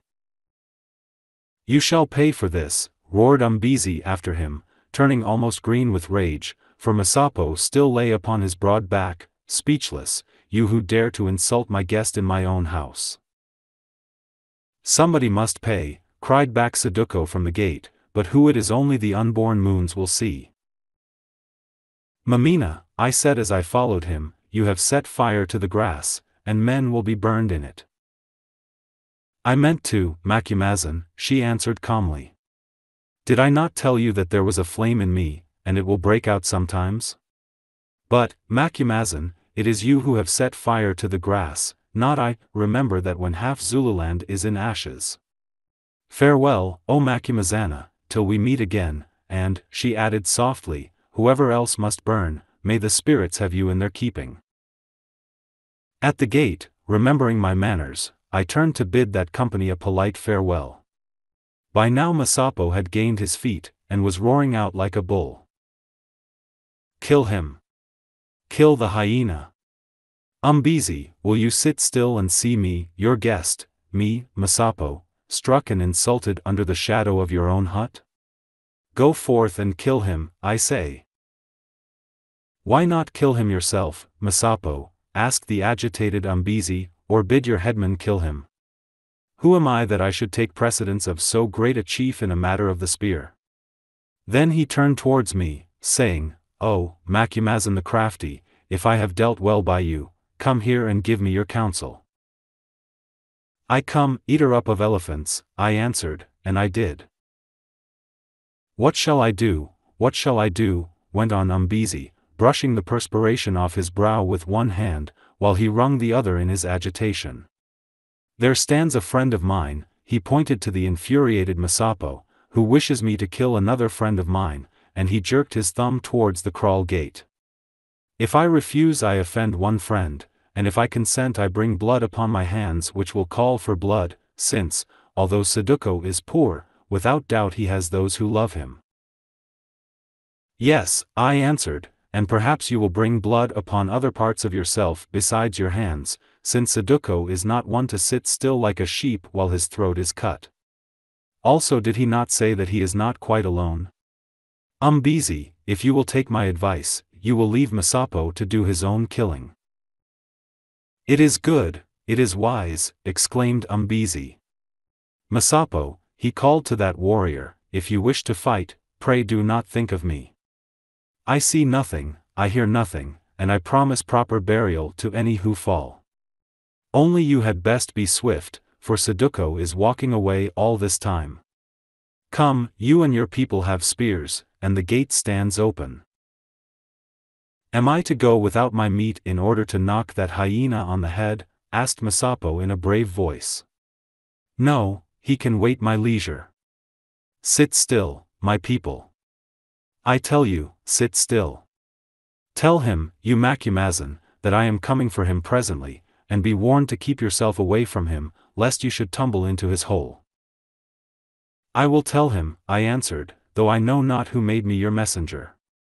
But listen to me, you speaker of big words and doer of small deeds, if you dare to lift a finger against me I will teach you something about holes, for there shall be one or more through that great carcass of yours." Then, walking up to him, I looked him in the face, and at the same time tapped the handle of the big double-barreled pistol I carried. He shrank back muttering something. "Oh, don't apologize," I said, "only be more careful in future. And now I wish you a good dinner, Chief Masapo, and peace upon your kraal, friend Umbezi." After this speech I marched off, followed by the clamor of Masapo's furious attendants and the sound of Mameena's light and mocking laughter. "I wonder which of them she will marry," I thought to myself, as I set out for the wagons. As I approached my camp I saw that the oxen were being inspanned, as I supposed by the order of Scowl, who must have heard that there was a row up at the kraal, and thought it well to be ready to bolt. In this I was mistaken, however, for just then Saduko strolled out of a patch of bush and said, "I ordered your boys to yoke up the oxen, Nkusi." "Have you? That's cool," I answered. "Perhaps you will tell me why." "Because we must make a good trek to the northward before night, Nkusi." "Indeed. I thought that I was heading southeast." "Bangu does not live in the south or the east," he replied slowly. "Oh, I had almost forgotten about Bangu," I said, with a rather feeble attempt at evasion. "Is it so?" he answered in his haughty voice. "I never knew before that Macumazan was a man who broke a promise to his friend." "Would you be so kind as to explain your meaning, Saduko?" "Is it needful?" he answered, shrugging his shoulders. "Unless my ears played me tricks, you agreed to go up with me against Bangu. Well, I have gathered the necessary men, with the king's leave, they await us yonder," and he pointed with his spear towards a dense patch of bush that lay some miles beneath us. "But," he added, "if you desire to change your mind I will go alone. Only then, I think, we had better bid each other goodbye, since I love not friends who change their minds when the assegais begin to shake." Now, whether Saduko spoke thus by design I do not know. Certainly, however, he could have found no better way to ensure my companionship for what it was worth, since, although I had made no actual promise in this case, I have always prided myself on keeping even a half-bargain with a native. "I will go with you," I said quietly, "and I hope that, when it comes to the pinch, your spear will be as sharp as your tongue, Saduko. Only do not speak to me again like that, lest we should quarrel." As I said this I saw a look of relief appear on his face, a very great relief. "I pray your pardon, my lord Macumazan," he said, seizing my hand, "but, oh! There is a hole in my heart. I think that Mameena means to play me false, and now that has happened with yonder dog, Masapo, which will make her father hate me." "If you will take my advice, Saduko," I replied earnestly, "you will let this Mameena fall out of the hole in your heart, you will forget her name, you will have done with her. Ask me not why. Perhaps there is no need, O Macumazana. Perhaps she has been making love to you, and you have turned her away, as, being what you are, and my friend, of course you would do. It is rather inconvenient to be set upon such a pedestal at times, but I did not attempt to assent or to deny anything, much less to enter into explanations. Perhaps all this has happened, he continued, or perhaps it is she who has sent for Masapo the hog. I do not ask, because if you know you will not tell me.